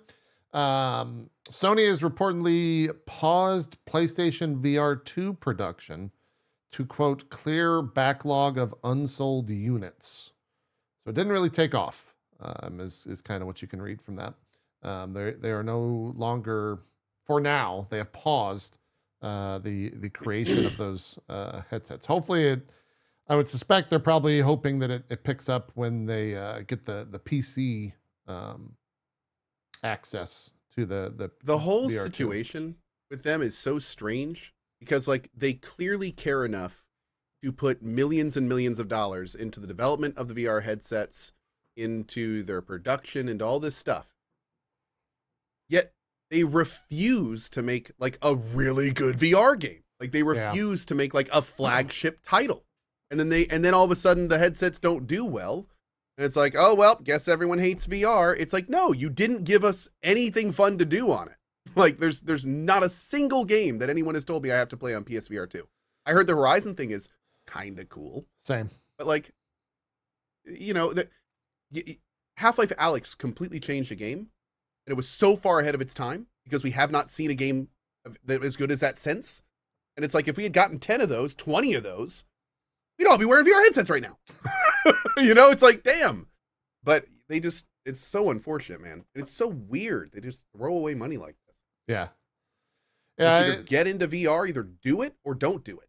Right. They like, and feel like they pushed the VR2 thing and they're like, people are gonna buy it. They're gonna love this. And then no one bought it because there's no games. And they're just like, why is no one buying this? We have this headset. I don't get it. It doesn't make sense. Somebody in chat says, did you hear much talk of VR at GDC? Almost none. Really?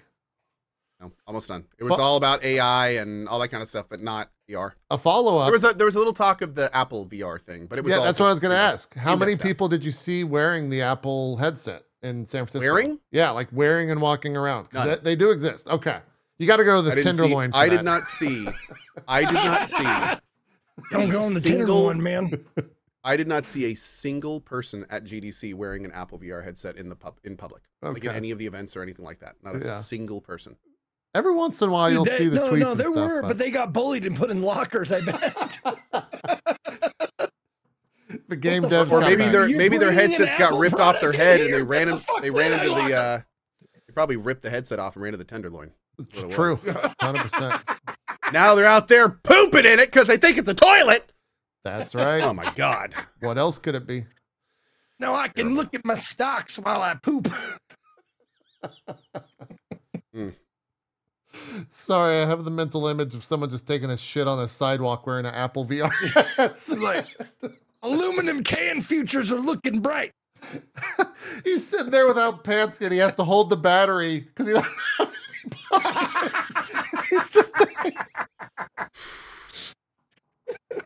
oh God, that's funny. That just got worse and worse. That's just worse. That's just comedy, baby. You can't. That's really good. Somebody said Apple Bidets coming soon. Oh, full circle. We've come full circle. They're gonna reinvent the hose. They sync with your Apple headset. Oh, now we're talking. Now I'll buy the headset. Yeah, now we're talking. There we go. That takes water sports to a whole new, whole new level. It's exciting. All you got to do to spray a beehole, just blink twice. Yeah. Speaking of VR headsets. Oh God, I just thought of that.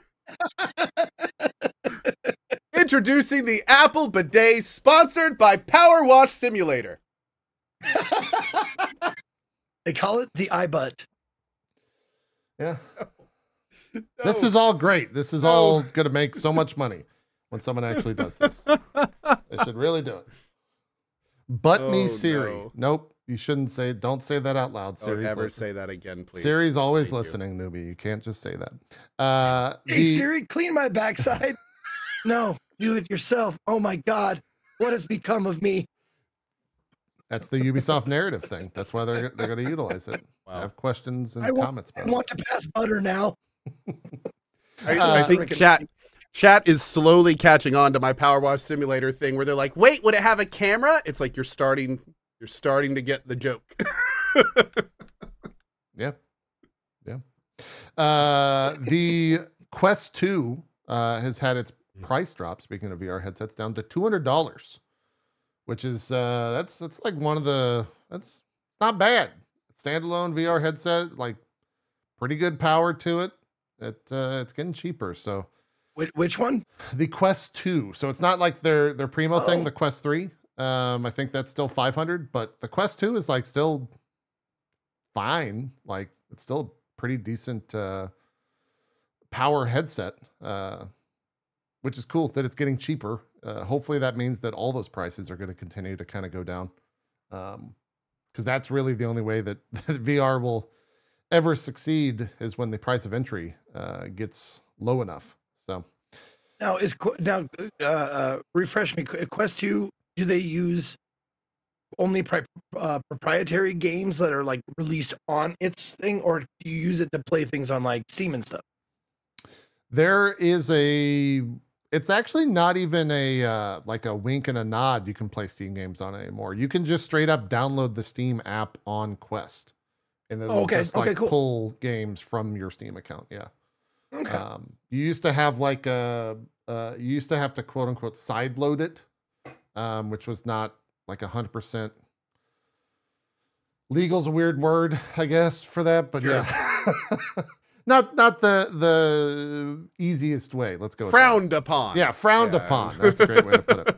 But now it's all like built into it, and it works very well. As long as you have fast enough like local wireless, it could pull that stuff pretty easily, and look pretty good. I think the screen on the Quest 2 is also decent.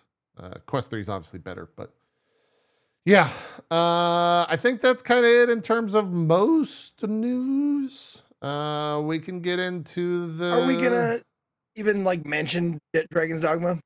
Well, yeah, we're gonna talk about it, and I think it's impossible not to discuss the monetization of Dragon's Dogma 2 when talking about it. I didn't mean the game. I meant like just the news aspect leading into the game. Yeah, I mean it kind of they come hand in hand.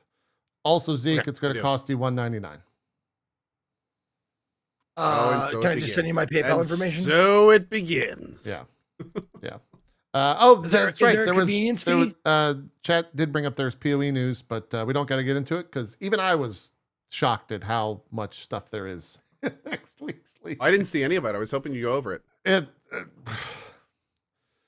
There's a lot. Go on.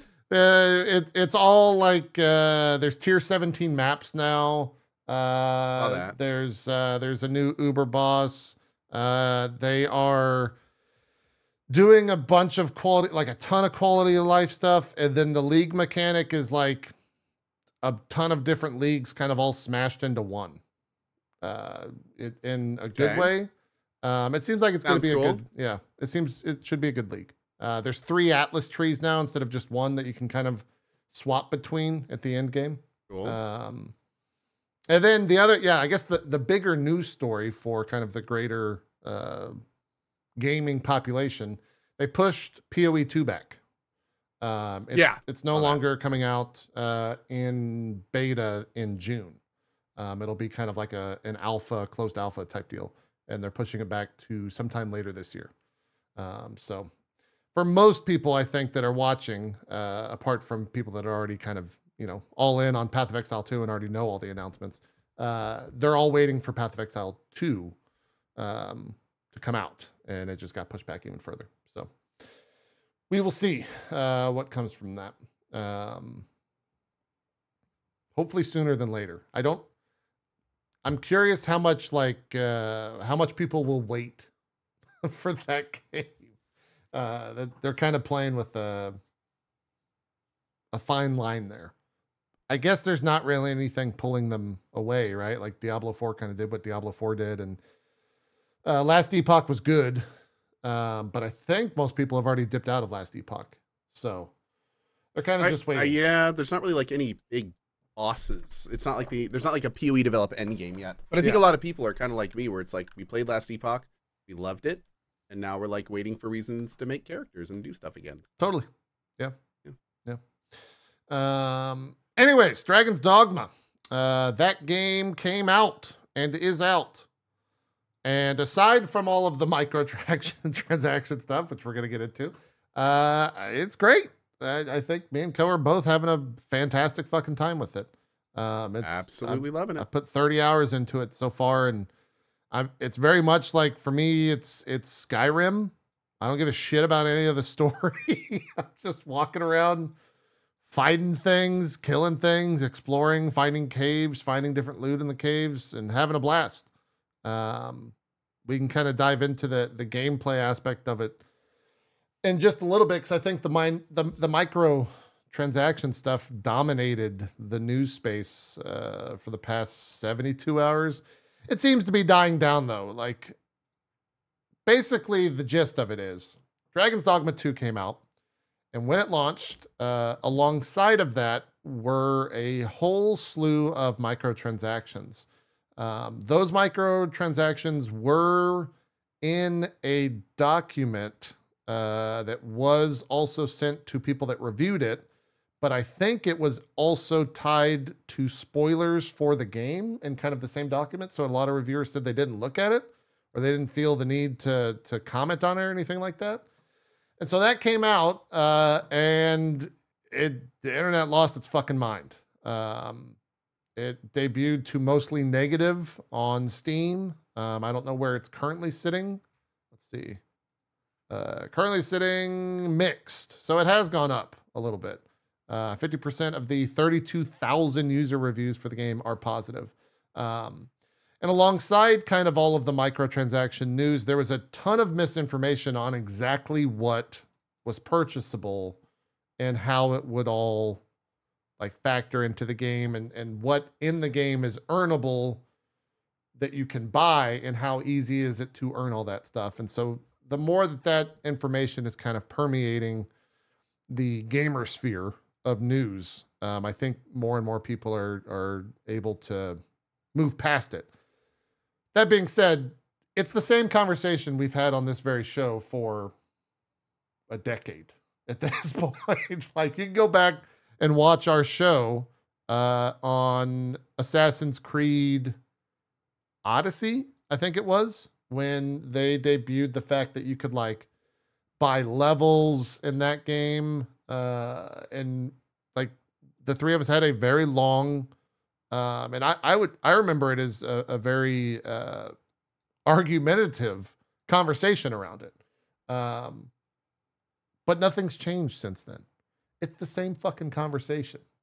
It's, and that's, I don't want to downplay the fact that like, you know, MTX and the perceived notion that they're taking things away from the game, potentially there's the idea that they could take things away from the game and charge for it. You just never know type deal.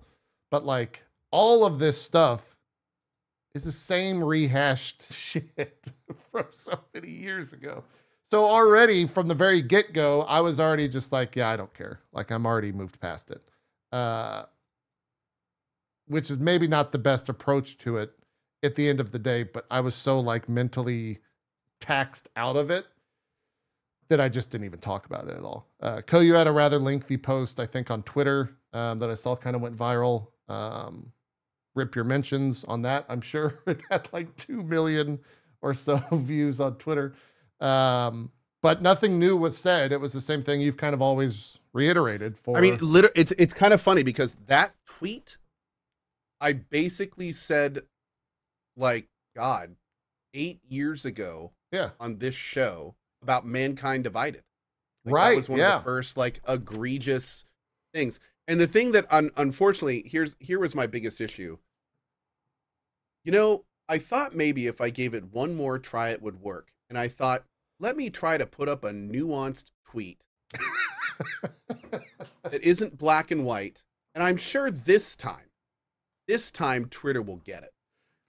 Man. This time. And the thing is what a lot of people didn't understand is that this game came out and immediately sunk to mostly negative on Steam. It is clear there is a public perception issue on microtransactions in single player games. That is clear. That is what the tweet was about. The tweet was about why, when a game like Dragon's Dogma comes out with a thing of DLC, why gamers get so angry. Like that's, you know, like that's why one of the many reasons outside of, you know, the obvious ones like greed and stuff like that. Now, unfortunately, what a lot of people took my tweet as is they didn't take my tweet as talking about the review score of Dragon's Dogma on Steam. They took it at me bashing Dragon Dogma's 2 monetization. So then I was like, no, it's not what this is. So I put a tweet up going, yo, look, here's the thing. Dragon's Dogma 2 monetization is actually pretty benign. Like, I played Dragon's Dogma 1. I'm 15 plus hours into Dragon's Dogma 2. I haven't bought a single DLC item. It feels similar. Not a big deal for DD2.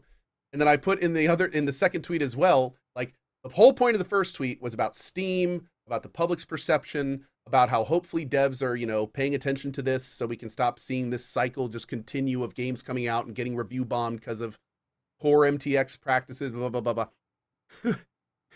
And then everyone was like, why are you putting up a tweet backtracking the first one? And I'm like, no, that's not, you're not. Well, just as an experiment, Cohh, I just put out a tweet that says microtransactions bad, exclamation point. And I'm just going to see. You're going to see how mine's not nuanced. Well, now it's mine's the not problem. nuanced at all. I just want to see like how many likes I get. What I was talking about is an issue that I was having with a tweet. But what's interesting is the issue I'm having with my tweet is the exact issue that's going on with all of Dragon's Dogma 2 right now. And what that issue is there is a large vocal, I don't even want to call them a minority, because frankly, I don't even know if it's a minority anymore. There's a large vocal percentage of gamers that hate single-player microtransactions. They hate them. They will not play a game that has regardless of the reason. They exist. And those people are having this discussion about microtransactions in single-player games. And then there's this other discussion. There's a secondary discussion of monetization in Dragon's Dogma 2. And the problem is that these people are arguing with these people, and they're not even arguing about the same thing. Yeah. But because it's kind of in the same realm, they're yelling at each other. So that's what we're seeing on Twitter right now is we have these like, I'm not going to call them fanboys, because people defending Dragon's Dogma 2 are not fanboys, because the monetization in Dragon's Dogma 2 is not that bad. It's not great. And yes, if you do buy it, it will dramatically affect the first 10 hours of your game, because you'll be able to warp around and stuff. And, you know, there are things that will dramatically affect how your game is played. But none of it is needed.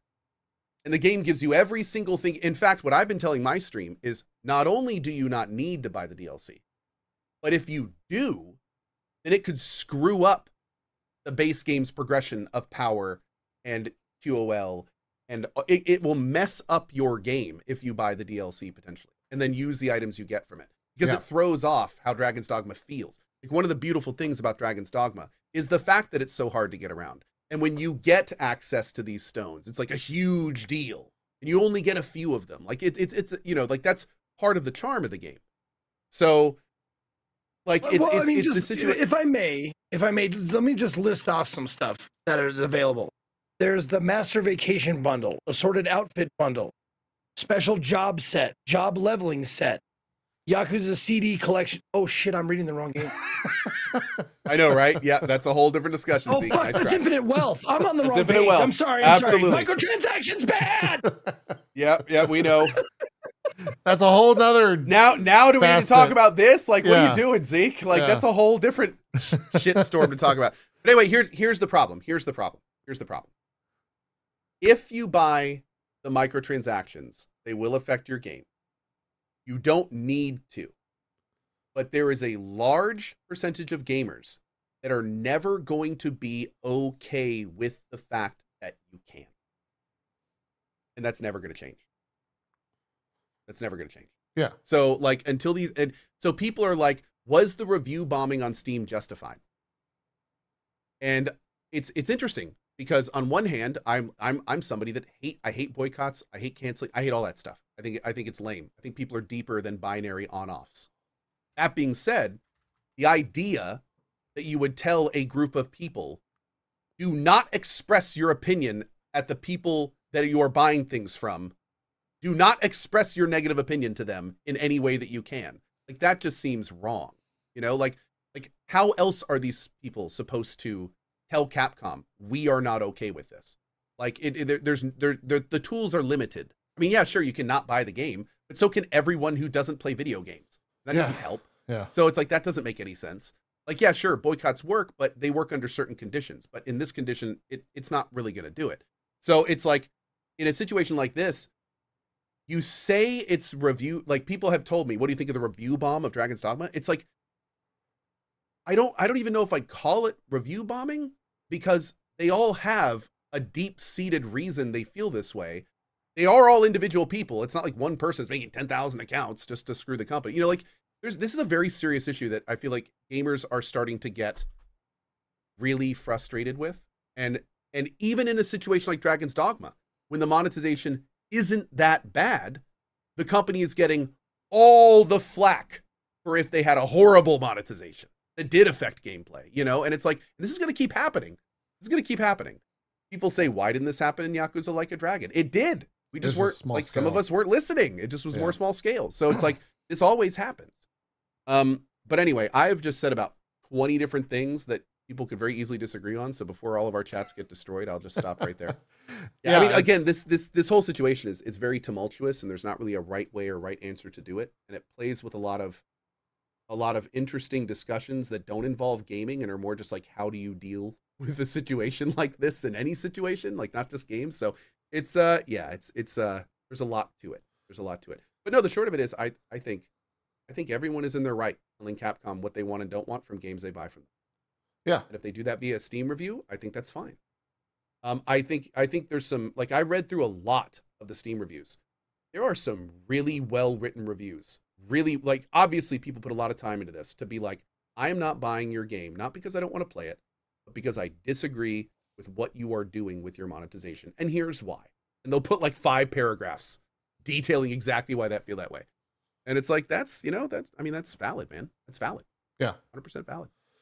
Yeah. And the other thing too, is a lot of those reviews also, the majority of them are MTX related, but a lot of them are also performance related. Yes. Yeah. Performance is a big issue at the moment, kind of across the board. If you're not running a tip-top CPU, the game, and even if you are, the game can kind of still have a struggle when it comes to cities where your FPS will just straight up drop. So one thing I will say, and honestly, I'm just going to just say this, unacceptable. Completely unacceptable. The performance? Capcom, you're a huge company. You've been working on this for years. The fact that you didn't have a valid, proper way to erase your new player data and start over. No, this is like... I'm laughing because it happened to me. I haven't told the story. Dude, that is... And here's the worst part. Here's the worst part. Read their response. Okay, we are looking at adding a feature to the Steam version of the game that will allow players that are already playing to restart the game. Okay, listen to those 3 words again. We are looking, so it might not happen. Yeah. Adding, like it's not missing. It's not missing. They're adding it. It's not like they're, and then feature. Apparently it is now a feature to be able to restart your game. So, let me tell you, Wednesday evening. Story time with Uncle JP. I love this part. Wednesday evening. I had access to Dragon's Dogma 2 for about a week. I had run around in game for about an hour just to see how performance is. And, I could kind of check it out, see if I was going to need to do anything for the game, blah, blah, blah. I'd already spent multiple hours on stream creating my characters, which were, saved on the cloud / on the local PC itself. It was great. I was super excited the next day. It's about 11 o'clock. I start winding down. And it's like, oh yeah, let me reread the embargo to make sure everything's good. So I'm good to play it tomorrow. I'm rereading it. And there's a big thing that says like, please do not use a character from any non-new game file. That's a poorly worded way to say it. I don't remember the exact thing. Basically, make sure to restart your playthrough. Start a new game. Beginning. Yes, start a new game. That was an embargo line. Oh, okay. Yeah, I need to start a new game. Start up the game. Wait a minute. How do I'm kind of looking around. I'm going to all the options for the reset data. Yep. And I'm like, how the fuck do I do this? And so I'm thinking like, well, it's midnight Eastern. There's no way in hell I'm going to get a response via email on how to do this.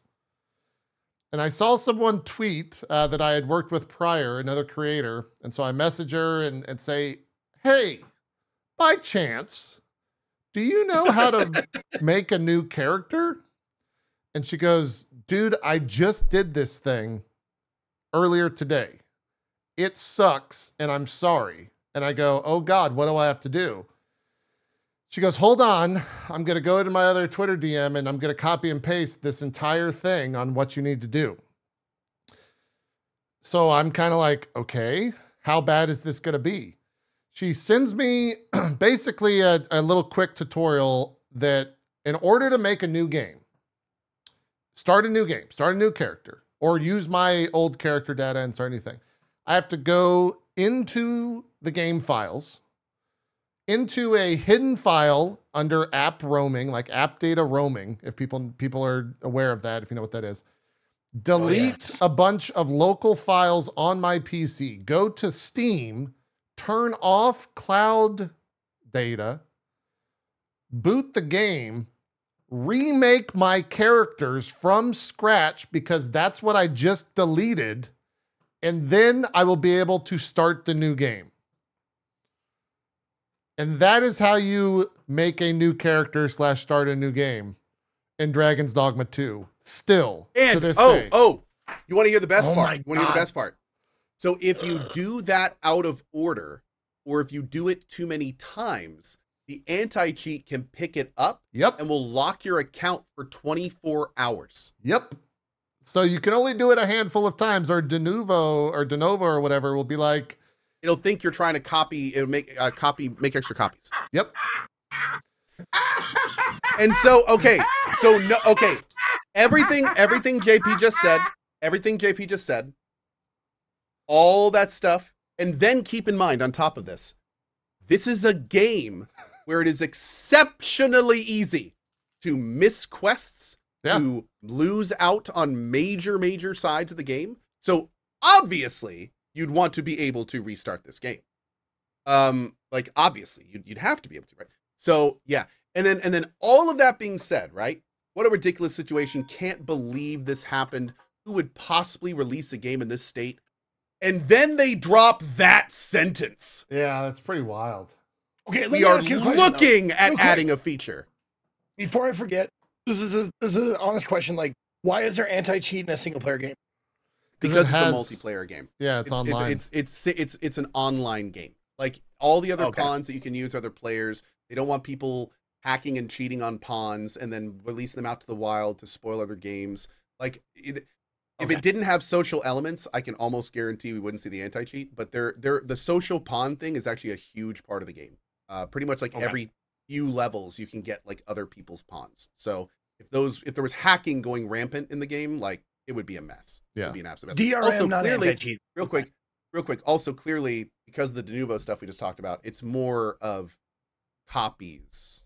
Yeah, so I think it's more they don't want people, Sure. At this point, with especially the bad PR, they need every sale they can get. Oh, and let's be 100% honest. It's selling quite well. It hit all-time records on Steam. It's got crazy. Like 230, 240,000 people playing it. And this is a Cyberpunk situation. 100% Cyberpunk situation. Where it's like, your game is selling well. Yeah. With horrible PR, without a New Game Plus, with a mostly negative / mixed Steam review. Think of how well this game would be selling if we were actually talking about how good the game was and not about how much Capcom effed up with New Game Plus, with the PR, with the monetization. Like, this game could have been like a $1 million+ giant, amazing, this game is one of the best RPGs of all time. And now instead it's just a massive PR tornado they have to deal with. Yeah. Good job. I I'll hope tell that you this. extra 200,000 from your MTX has worked out. Yeah. Well, I'll tell you this, like MTX aside, like if my honest opinion about him is but the thing that I was looking for a new game to play like in my spare time. And I was like, oh, Dragon's Dogma 2. And then I saw the performance issues and I was like, ooh, I don't have a top of the line PC. It's good, but it's not toppity top, right? So I'm like, I'm not sure if it'll affect me. But then I saw the save fucking thing. Like, you can't start like the new game shit. And I was like, that just solidified it. I'm not buying this fucking piece of shit until all of that shit is resolved. Yeah. It's already been modded, by the way. Here's the thing. If you want to do new game stuff. The monetization is never going to change in this game. It's never going to change. And that's because the monetization in this game is standard Capcom monetization. That's actually been an argument for it by people that don't care about the monetization. You look at Resident Evil, you look at a lot of Sega stuff, like you were just talking about. Like, this is becoming industry standard in a lot of ways. And what they're doing is they're releasing 2 different versions, which is normal, right? You got your normal version and you got your deluxe edition. And then what they do is they take everything you can get in the deluxe edition and they piecemeal it out into 10 different DLC things that you can buy individually. And what that's doing is that's kind of the foot in the door at basically being able to just monetize whatever you want in the game. So yeah, it's interesting because every time I feel like something kind of bad happens in terms of the monetization debate, and I'm like, yeah, you know, here we are, it's getting worse. And you always have this people, oh, it's always been this bad. It's not getting worse. It's always been this bad. And it's like, man, I really like, I don't know. I feel like not only is the monetization itself getting worse, but the conversation around it is getting louder. That's the big thing. I feel like the conversation that's definitely true. Louder. Yeah. Yeah. Yeah. And that's also a bigger deal because now social media is algorithmically on purpose making that conversation louder. Right? Yeah, not wrong. Like it's that's another facet of kind of all of this. But the worst part, man, the worst part is we should be talking about how awesome this game is. Because this game is awesome. I agree. And it kind of drives me freaking crazy that we're having to address this. I know you're dealing with this streaming at JP, like every half an hour. Yeah. You know, somebody drops in talking about the monetization and then we end up talking about it. And then it just, you know, and it's just like, man, I'd love to just enjoy this goddamn game. Dude, it's so much fun. So maybe it was Friday. I think it was Friday night. I ended the stream and I had played it all day and it was fine, but you're right. Like the conversation was nonstop. And so I just booted up the game and I was like, I'm going to play a little bit offline. Not going to do any like thing of value. I'm just going to like clean up the map in this first area and see what I think. 6 hours later, I blinked and I was like, oh, this game's actually fucking incredible. Like, like I just set out, I left the main town and came back 6 hours later and was like, holy shit. This game is phenomenal. Pretty good. Yeah. And I played it yesterday for, I think 13 hours straight. I took a break to go get food and then came back and just walking around. Like the quest stuff, I truly do not care about. It's stuff like this right here, this exact moment that's about to occur when I hear a loud thing in the air and then this thing just slams down from the sky and attacks me. And I'm like, this game's fucking great. I get it. I understand why this game's so fucking good. And I'm having a blast with it. And it's very much like early Skyrim. I think Elden Ring exploration stuff. It's got those same exact vibes where you'll just happen upon a random cave. And it could be a cave with a ton of value, or it could be a cave with like no value. But you don't know until you go fully explore it. And that like aspect of exploration it's so good. It's so much fun. And I haven't even dabbled. I know you have, Cohh. I haven't even dabbled in the other classes. You're using, I think, like Mystic Knight. I'm still playing the base fighter. Mystic Spearhand, yeah. And I'm still using the base fighter and having an absolute blast. But I want to maybe check some of that other stuff out. Just to see. I had to get down. There was no other way. I had to get down. I was trying to pull. The fighter has a way to pull out your shield and like brace for impact. And I forgot what the button was mid. Oh, it's just RB. It's such a great move too. I was kind of wondering if you were going to do that. Yeah, I was trying to hit it. I just forgot what it was. But yeah, so how is the other class? Like, is it good? So I have done Archer, I have done Fighter, I've done Warrior, I've done Thief, and now I'm a Mystic Spearhand, and all of the classes so far have been fun. The thing I like to say about this game is this feels more like a reboot than a 2. It basically takes all of like the cool ideas that DD1 had, but like the tech and the code and frankly the resources just weren't there to make it all like fully developed. I played Dragon's Dogma 1 fully with the DLC for the first time last year. And How did you just real quick? How did you play all those characters? Did you like have you to can do play all all the same character on the same? You have a character and then you have a vocation. Yeah, There's it's 9 Final vocations, Fantasy, and a vocation is a class. Okay, so okay, you can just change whenever you want. And what's even cooler is every vocation, as you level it up, has passives, and any other vocation can use any other vocation's passive. So there is a complete advantage to leveling up every class to max vocation level, and then mix and matching the passives as you want, which is really fun. But all of the classes have felt great. Warrior was like, I went from Warrior to Mystic Spearhand. Warrior, super slow, big charge up hits, felt very Monster Hunter-y, not a lot of animation cancels. Like but it hit like a truck. I mean, I was literally for trolls and stuff. When they fell, I'd get up on their head and hold A for like 3 seconds, and then I'd flash. And if I release when it goes through, I would do over half their life in one hit. Damn. Like crazy stuff. But really slow. And I mean, if you even tap X, then you're locked into like a 3-second swing animation. It was real slow. Then I switched to Mystic Spearhand. This guy's default move is warp 2 and hit. Really? And then their other hit is warp above and go down. So if you jump and do that, you can just warp on a big creature's head and fall onto it. Can you use that to traverse? His main ability is slow down, is to slow enemies down. And he can blow that into an AoE. And then any enemy you slow, you can warp to with a different move. And then you can do like a finisher on him. And then it's got like invulnerability shields. He's got nukes. He's like a magic. It's a ridiculously fun mobile high damage class. And now JP's gonna switch. But no, I'm gonna show your VOD. Awesome. I'm gonna pull up your VOD. Okay, yeah, sure. I linked a clip in chat. There was a thing that happened yesterday in the game, and I don't remember exactly what it was, but I remember afterwards going, "Will please someone clip that?" And somebody did. So I don't remember what it was, but yeah, the game. This is they say in video games that the best games craft like the best moments, and this game is like a moments generator. That's the thing that I love about this game. Like the combat system is so fluid, everything kind of connects and works so well that like it all just clicks and it feels good. And one of the reasons I say it feels like a reboot is because like when I played DD1, I could see all the cool stuff they wanted to do, but the implementation was janky. Pawn AI wasn't very good. Climbing on enemies was weird. There was no standing on enemies of any kind. Like the camera, I was constantly wrestling with it. It just didn't feel great. Yeah. So this game feels like every one of those systems was either touched or upgraded in some way. Like every one of them. Everything feels more fluid. The climbing feels more fluid. You can stand on enemies now, which completely changes the game.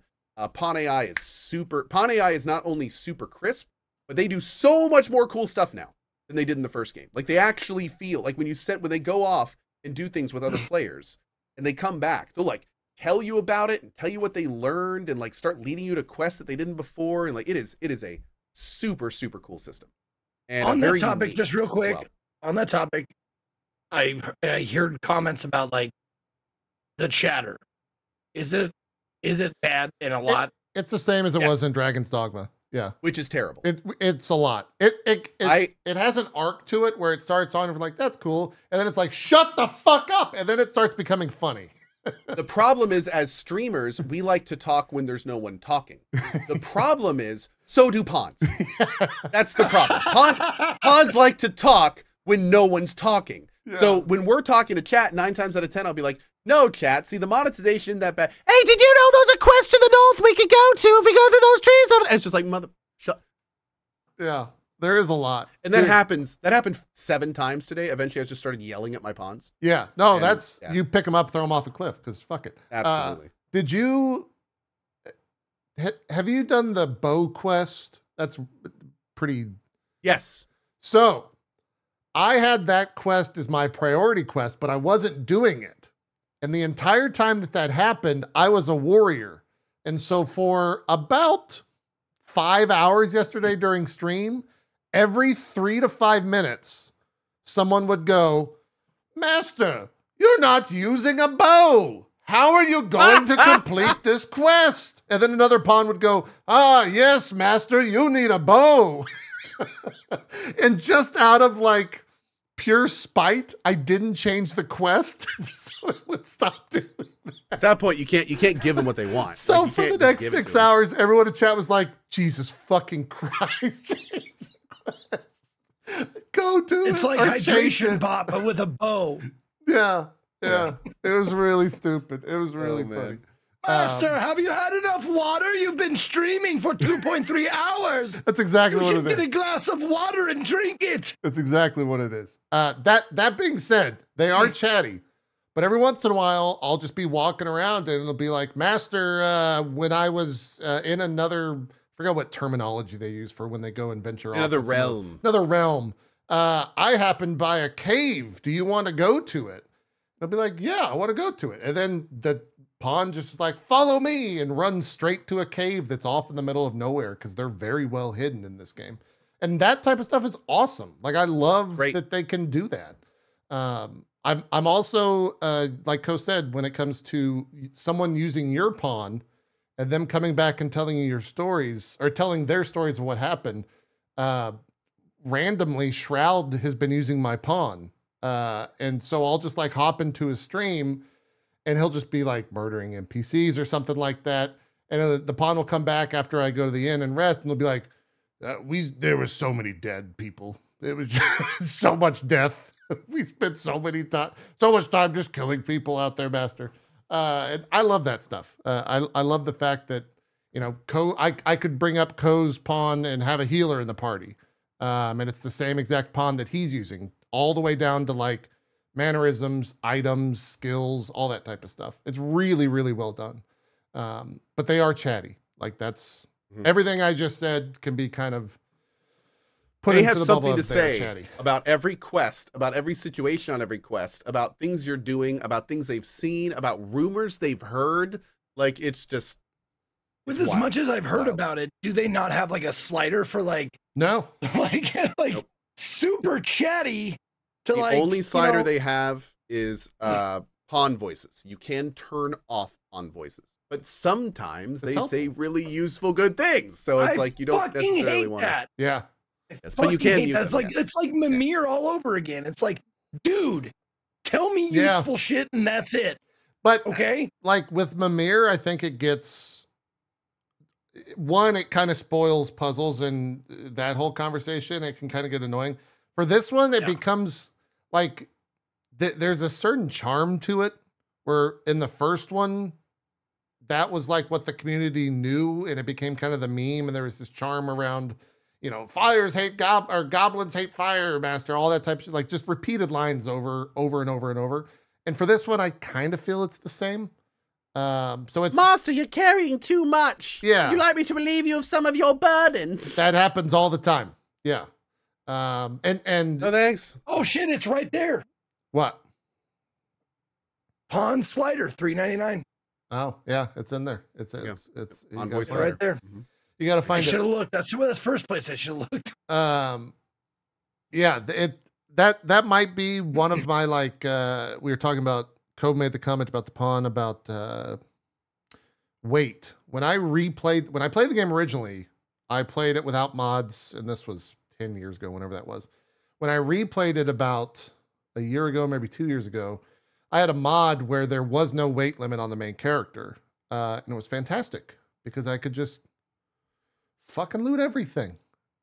This now, the weight limit system in this game is they've put in a thing where there's like bugs around the world that you can go and find it. It increases it by a very small, minuscule amount. And if you get enough of them, it still helps. But goddamn, you are constantly like encumbered in this game. Like fucking especially if you're even a little bit of a pack rat. I don't even know how Cohh does anything in this game. I don't. Because there's so many things to go around and click, and it's like, oh, let me take that apple. Let me get that apple. Get that piece of bark. And as soon as you get encumbered, or even like, it's like light, average, heavy, very heavy, encumbered. As soon as you reach heavy, you start getting penalties to like your sprint and how much stamina you have. Stamina, your movement. Yeah. And so I'm playing a fighter, and all of the fighter gear is like heavy tank, heavy armor shit. So from the very get-go, I'm already borderline right on heavy.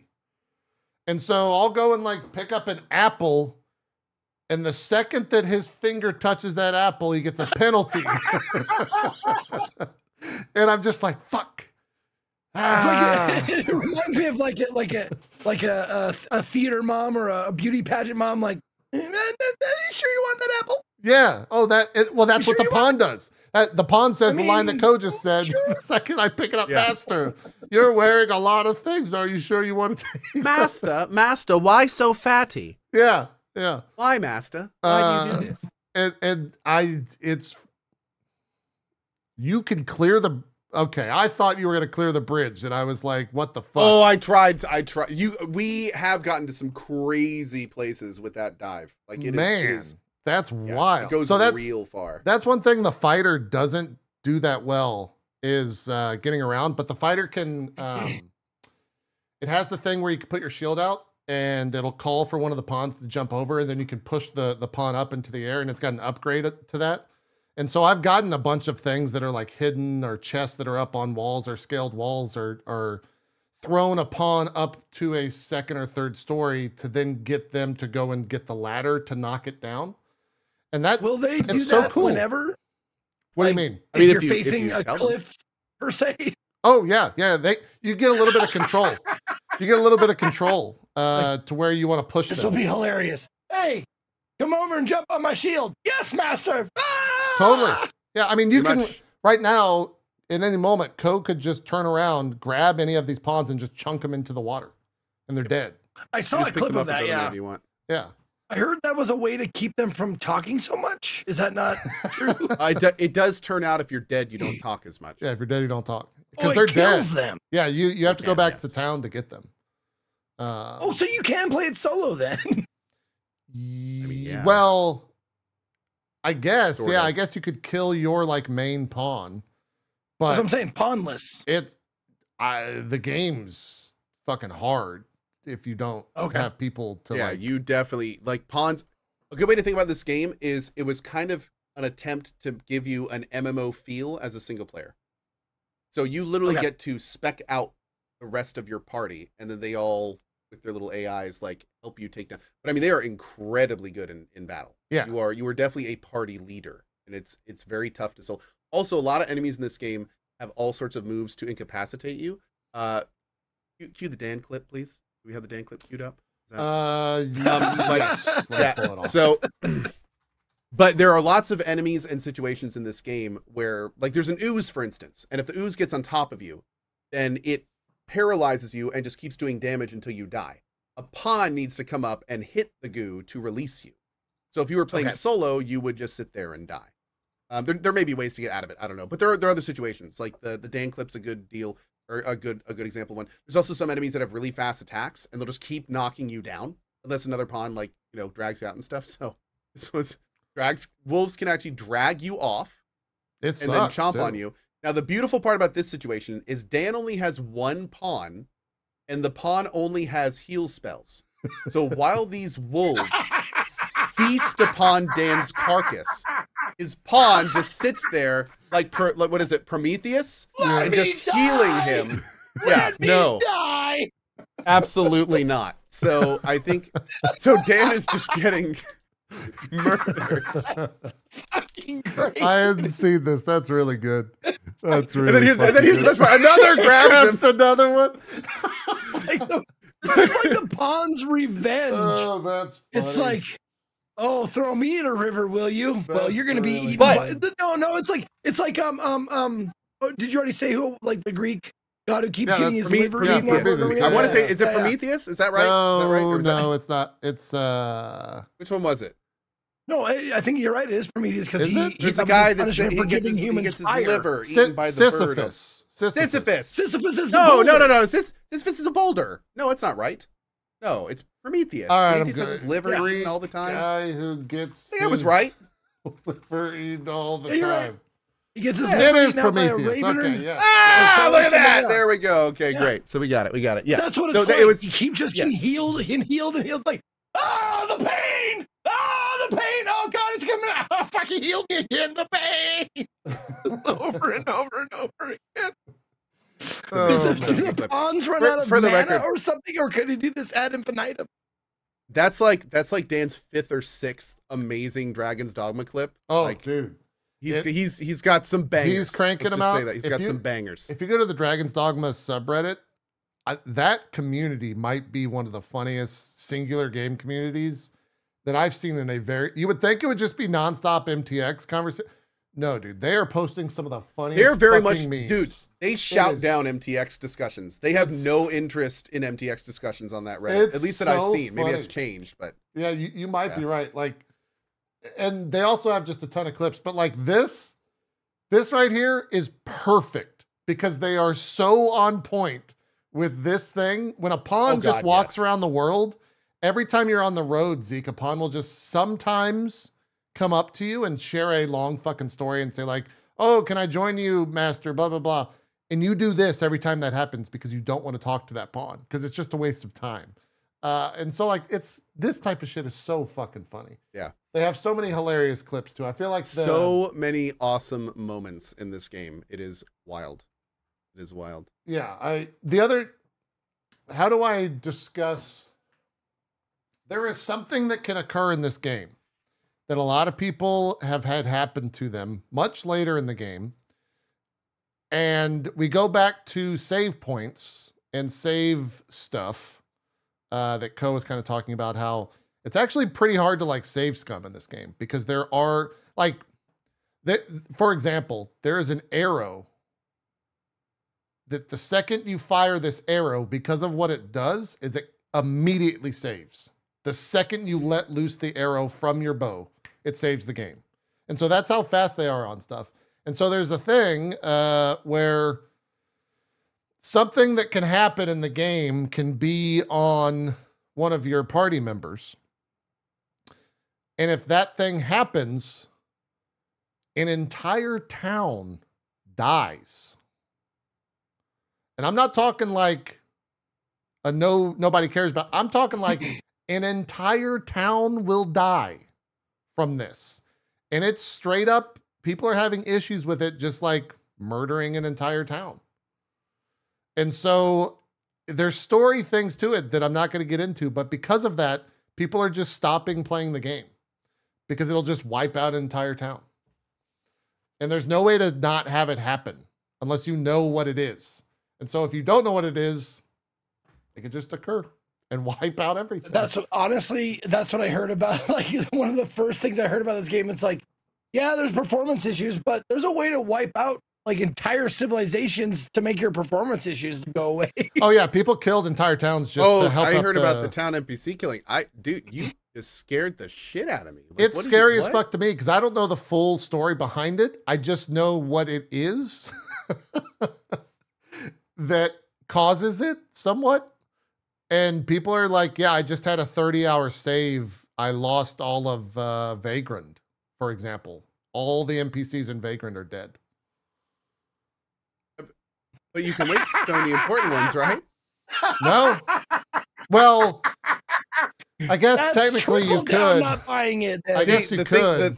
But that's a lot of wake stones. The thing that I'm thinking of here is, well, I mean, you wouldn't need all of them, right? Just the ones that have just the ones that have the quest, yeah. But that's wild, dude. That's absolutely wild. Yeah. I'm shook. Yeah. I would say if you're... Wait, so it doesn't always happen. It only if it... Oh my God. This is where it gets into questions. Yeah. And I'm going to spoil myself. And well, I don't know. God. Like, I don't know the specifics about it. I don't know how to answer the questions you just said. I just know that I've seen people say like, yeah, I lost this entire town. Someone came into my stream last night and I thought it was an actual bug, but apparently this is like a thing. Someone in my chat said it's 100% intended. There's voice lines and everything. Yeah. It's that freaking plague, isn't it? Yeah. It's that freaking plague the pawns keep talking about. Yeah.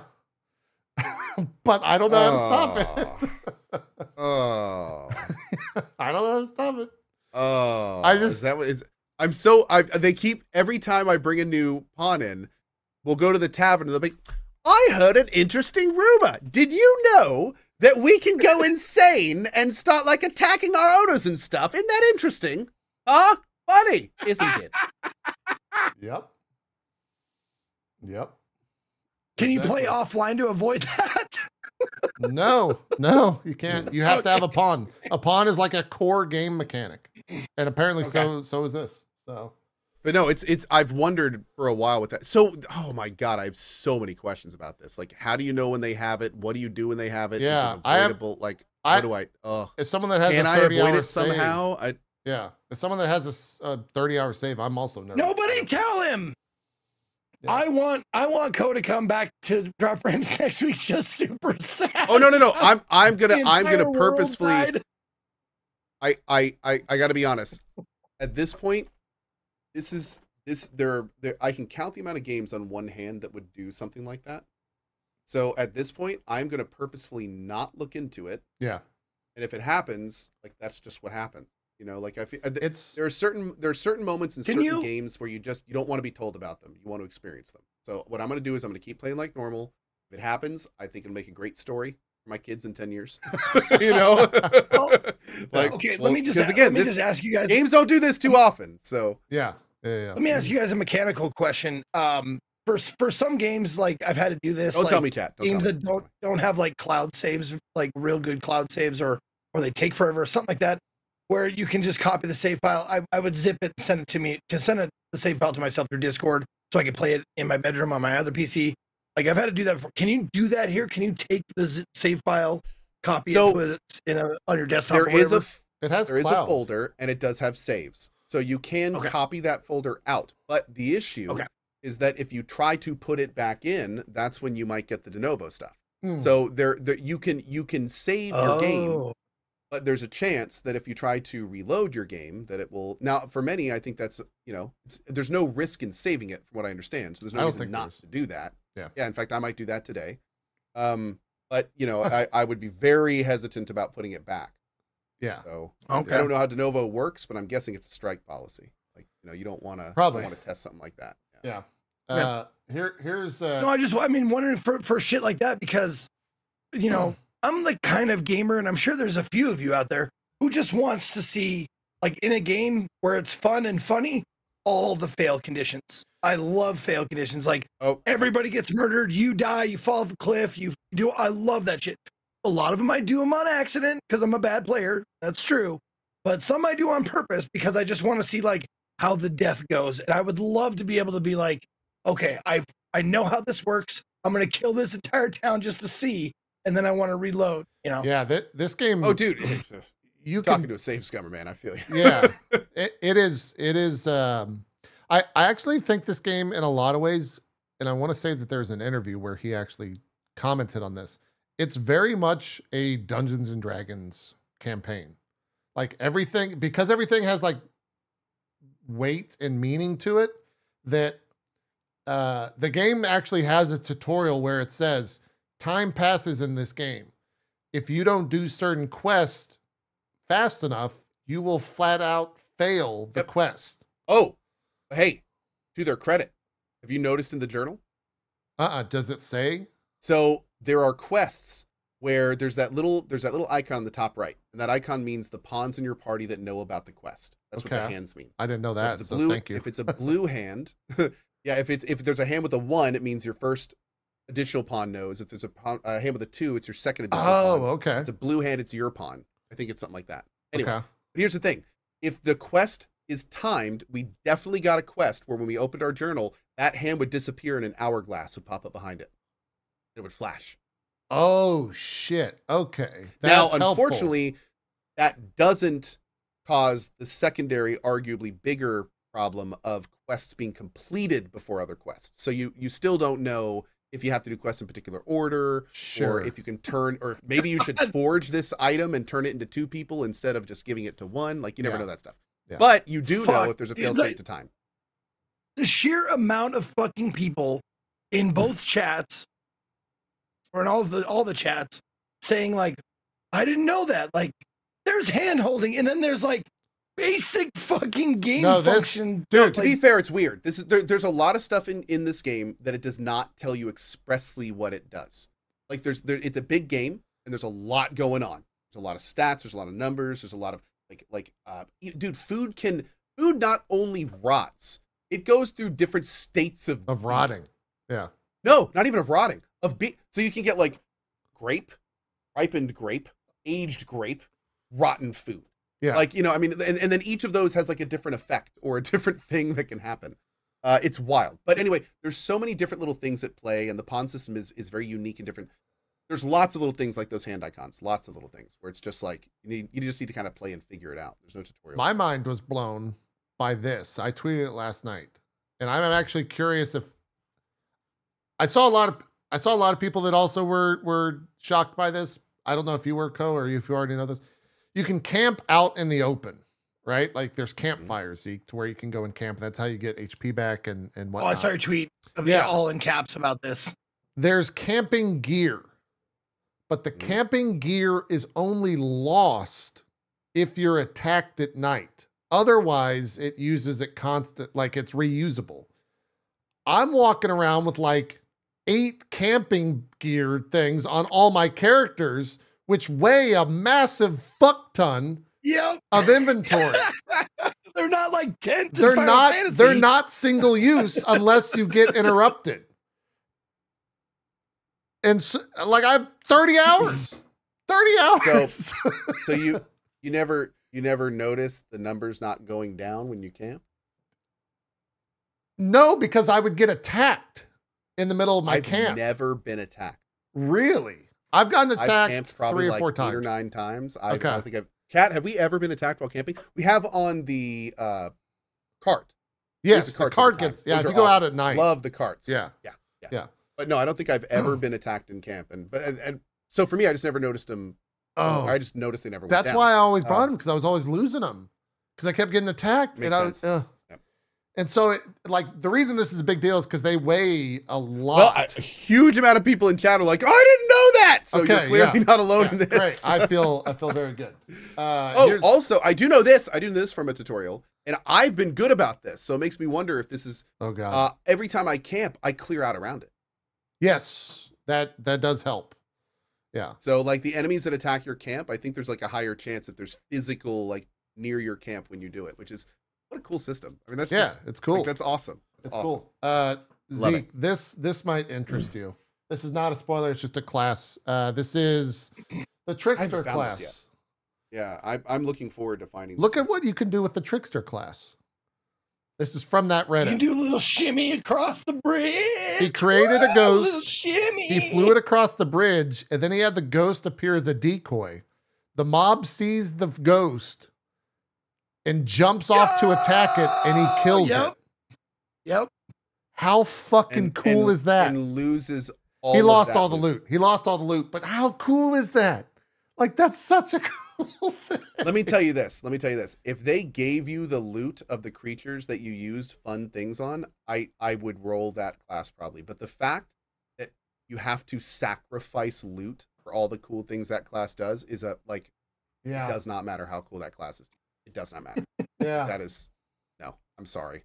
It doesn't matter. Mean, you don't get, I guess you get some stuff. What they should have done is they should have given him like a passive that made it so like any enemy killed by gravity while this class is auto looted or something. And that would have made it like instant go-to awesome. Good, yeah. Oh man. Here's another great clip where your pawn's trying to help you, and then you go to grab it. It just kills you both. Oh man. Is there I'm guessing you just yes or no. Is there a story reason why the water has like fucking tentacles that kill you? Yes.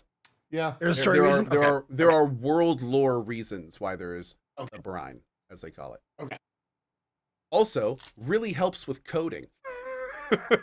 Oh yeah.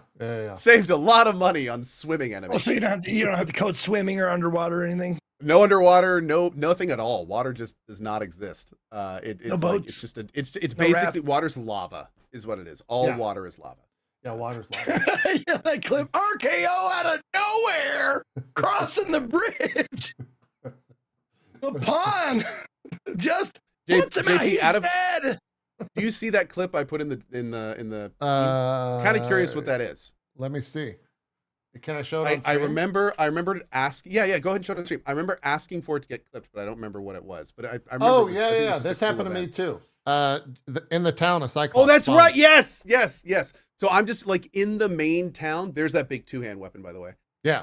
I was just in the main town, and this troll rushed the front gates of the town, killed the guards and was fighting like an army of guards in the town square. This was not like a quest. This right here was amazing. It's so cool. Oh!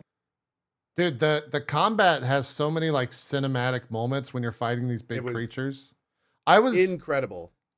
Dude, that's some like Harryhausen shit. I fucking love it. There was a moment yesterday. I came over a hill, and there's a campfire, and it was nighttime, and the lighting system is so good in this game, and it really makes things badass. I came over this hill, and I heard a grunt, and it was a pretty large grunt, and I was like, "There's not a fucking dragon here, right? Like that's not a fucking dragon." I walk 2 feet and I see 2 eyes pop up in the shadows, and it's sitting right in fucking front of me, this giant goddamn dragon sleeping. And I'm just like, well, I guess I gotta fight it.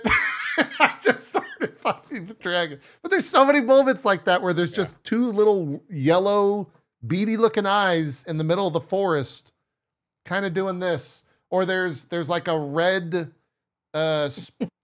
floating thing off in the distance, and you're like, the hell is that? Is that like a lich or something? Like let's go see what that is. It's so cool. Like the exploration and that type of stuff is just so well done. That it really does. It's Dungeons and Dragons, it's Lord of the Rings, it's all that type of stuff. And the other thing, Zeke, we didn't talk about it because Cohh and I are not playing them. Casters in this game are super cool and super well done, just like they were in the first one. Zeke, this game is the caster power fantasy. That's what this game is. Yeah. Like, I know you've been wanting, like in Bloodborne and previous games, you've talked about wanting to be like a powerful caster. There is a base caster class that then evolves into a like much more offensive caster class. And it is like, you're doing the effects and everything, and like the way that it interacts with the enemies and the terrain, it's second to none. Definitely check it out for that alone. Yeah. I will be keeping my eye on the first big 1.0 patch. 1.0 patch. When you can reset your Dogma. Game. Yeah. Yeah, exactly. I love Dragon's Dogma. I played it. I think I played all the way through it, if I'm not mistaken, like years ago. And I want to play this. Yeah. I also don't want to be pissed off while I'm playing it. You know, it's going to ruin my fucking good time. Yeah. I hear you. This is great. You just happen upon a Cyclops who's serving as a bridge, and then your pawn throws a rock at the Cyclops to knock it down, hits you instead, and then you die. Just shit like that. It's just a comedy of errors, and it's why the game is so fun. It's fantastic. But yeah, shit, we're done. That's the show. We spent the entire show gabbing about this. We will probably continue playing it. I have no idea like how long the game is. I've seen it. It depends on, I guess, if you rush main story, or if you're just doing other stuff, or what. So we'll talk about it next week, I'm sure. Cohh, where are you at with Final Fantasy? So I am doing 100% run of Final Fantasy. I've done everything there is to do in the entire game, and I'm up to chapter 10, I want to say. Okay. So 50+-ish hours in. Okay. Starting tomorrow, morning Dragon Dogma 2, afternoon Final Fantasy VII Rebirth, cozy evening stream, Yakuza Infinite Wealth Like a Dragon. You finished Yakuza, right? Story-wise? I did beat the main story. Okay. I beat the main story of Infinite Dragon right before I left. But I have also said and want to do the side stories, which are a big part of the game, and I have not been doing a lot of them on my main story push. So we have a lot of stuff to do. But yeah. It's going to be okay. Woo! It's going to be a thing. Are you doing a spoiler cast? I will eventually. I haven't finished the game yet. I'm right where you're at, and I'm kind of doing towards the end of the game. Huh? Did you lose Steam? Yeah, in a big way. Really? Not because I don't enjoy the game. I think I burnt myself out because I played Remake and the DLC the week prior. And so I got like 40 hours, 50 hours of that. And then on top of it, I have Rebirth. We talked about it last week when Jesse Cox was on, but like towards the end, the mini games just get fucking crazy in terms of how many there are. because I'm right where you're at, and it's like there's a lot. I gotta walk 2 feet. Oh, let's put a mini game in there. You want to play? You want to do a Moogle? Here's a Moogle. Do a walking mini game. Hey, left foot, right foot. Hey, oh, JP, I'm shit, here to watch talk out. about the walking mini game. I'm a Moogle, JP. Here we go. It's just Wow, that is horrifying. It's just I not. know I don't have chlamydia. I know I look like a koala, but I'm not one. Yeah, so like that's been a lot. I have definitely lost steam, but I do want to finish it. So cool. I've been told, just like you have, I'm sure, that we're like 30 to 50 hours from finishing. Which I've been told about like 3/5.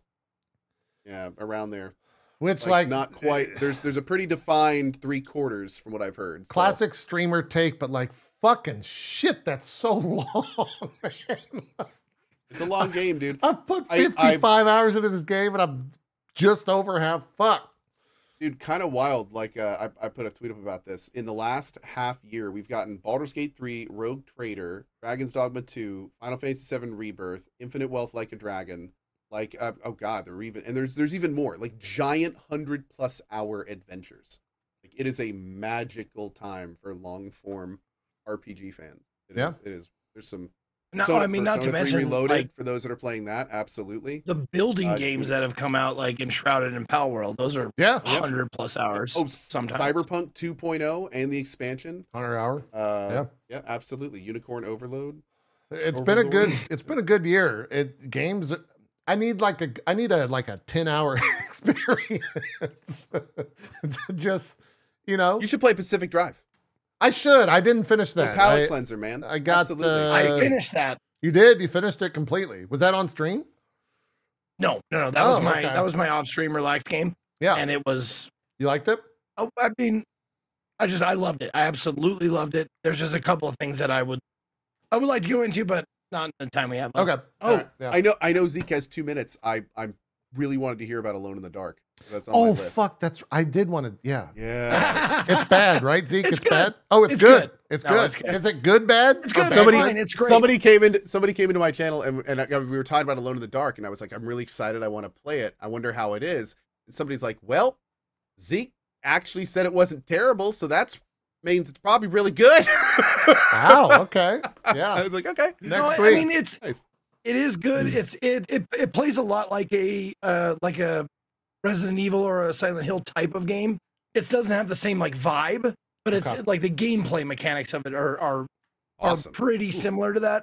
Okay. But it's the voice acting is very good.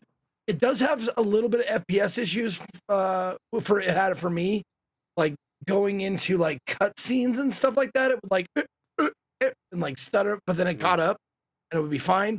But other than that, like it's not a bad game at all. It's a far fucking cry from the original. I'll say that. So that right there is an improvement. Okay, cool. Yeah, I'd love to. We'll talk about it next week because I do want to hear about old Alone in the Dark and kind of everything else. We only talked literally Dragon's Dogma today for 90 minutes. Jeez. Yeah. In terms of the spoiler cast, we will figure something out. No idea if Max will be on it. We obviously want him to be, but he's a super busy guy these days. So and also we'll see. He to be blunt, he finished the game yesterday. Yeah. Me and JP probably won't finish it for a couple weeks. Yes. And by that time, he'll have probably said everything he wants to say about 55 times on 10 to 15 different podcasts. Correct. So, I mean, I don't know if he'll want to be our sloppy 16th, but I mean, we're always up for it. But we're welcome. At that point, it's kind of like, what else is there to talk about? Yeah. It was so funny. That's what I woke up to on Twitter was about 20 tweets going, JP, it's 3 a.m. Where are you? Max just finished this playthrough. Are you going to do a spoiler cast? And I'm like, fucking, just like passed out. And these motherfuckers are like, where the fuck is the spoiler cast? It's like, ready? Don't you realize I haven't been there? Like, yeah, it was funny. It's just not a concern. Yeah. That's what they're like. Yeah, you don't need to be on it. Just put Max on it. Just ask him questions of you. Just have him do a monologue on his thoughts. We'll call it the drop frame spoiler cast. That's funny. Zeke, do some shout outs. You got to go RP. Sorry for running a little late. No, it's all right, man. Thank you guys very much for being here. My name is Ezekiel III. You can find me at or slash Ezekiel_III on Twitch, Twitter, or X and YouTube. Ezekiel III, all spelled out on Instagram and TikTok. Thank you, Cohh and JP, for being my boon companions every week as we do this drop frames every Sunday. I will be on live right after this. I'm going to twitch.tv/tablestory to do my Blade Runner weekly tabletop role-playing game. It's very good, and today's episode is going to be, it's going to be a good one. It's a juicy one today. At least that's what we're thinking. But if you want to catch me doing streaming, I take Mondays off, so I'll be off tomorrow. But I'm on at 10 a.m. Pacific, and I'm hoping, and I'm thinking that it's going to be South Park Day on Tuesday. I'm gonna buy and crack open some South Park Snow Day and check that out. And I have a special guest on. My little brother is here in town. He's going to join me. So, nice. It'll be fun times. Cool. Thanks for watching. Fantastic. Have a good time on the old RP. Cohh, what do you got going on? Do some shout outs. Sure. As always, big thank you to JP and Zeke. I appreciate it. This is Baldur reporting in. Anyway, like I said, next week we're going to start our triathlon. In the morning is going to be DD2. The afternoon is going to be Final Fantasy VII Rebirth. And the evening is going to be Yakuza Like a Dragon. I have no idea what the schedule is going to be like after tomorrow. I have never in my 10 years been playing 3 large-scale games like this in parallel. So we're going to see how it goes. Baldur's Co. 3. Yes, Baldur Co. I like that. But on that note, we are going to give it a try. We also have a ton of other games that we want to play, like Horizon Forbidden West and Alone in the Dark and finishing Pacific Drive and Sons of the Forest and Stardew 1.6. There's a lot right now. There's a lot. So anyway, as always, thank you guys for watching. We'll see you next week, if not before then. And I'll be back on tonight in probably 2.5, 3 hours for a little bit more Dragon's Dogma 2. See you guys then. Fantastic. Hi, hello. We're going to be doing a sponsored stream right after we wrap up here. I'm going to be jumping into some Horizon Forbidden West on the PC. Spoilers, I've played it for 5 minutes. I'm sponsored, but it's the best looking game I've ever seen on PC. It's fucking gorgeous. So we're going to play the first 2 hours of that. And then probably some Dragon's Dogma after that because I can't put it down. That's probably everything. Maybe we'll work some Final Fantasy in there. I got to figure out how I'm going to finish that over the next course, a couple of weeks. And then Path of Exile next Friday. That's kind of everything I got going on. That's everything we got going on. We'll see what happens over the next week and then come back next Sunday at 1 p.m. Eastern. Talk about all that stuff. When's the next time you're traveling, Cohh? Was that your travel for the year? Are you good? I think TwitchCon. Oh, okay. That's I do want to go to TwitchCon. Is that October? So, that's fall? October? Something like that? Spall? Yeah. Anyways, hey, Barry, nice of you to show up. Barry, good for you. You're 3 hours late, you son of a bitch. Fix the break screen, Barry. Anyways, thanks for watching, everyone. I'm going to go yell at Barry. We're going to get out of here. Have a good one. Bye-bye. See you, Cohh. Bye, Zeke.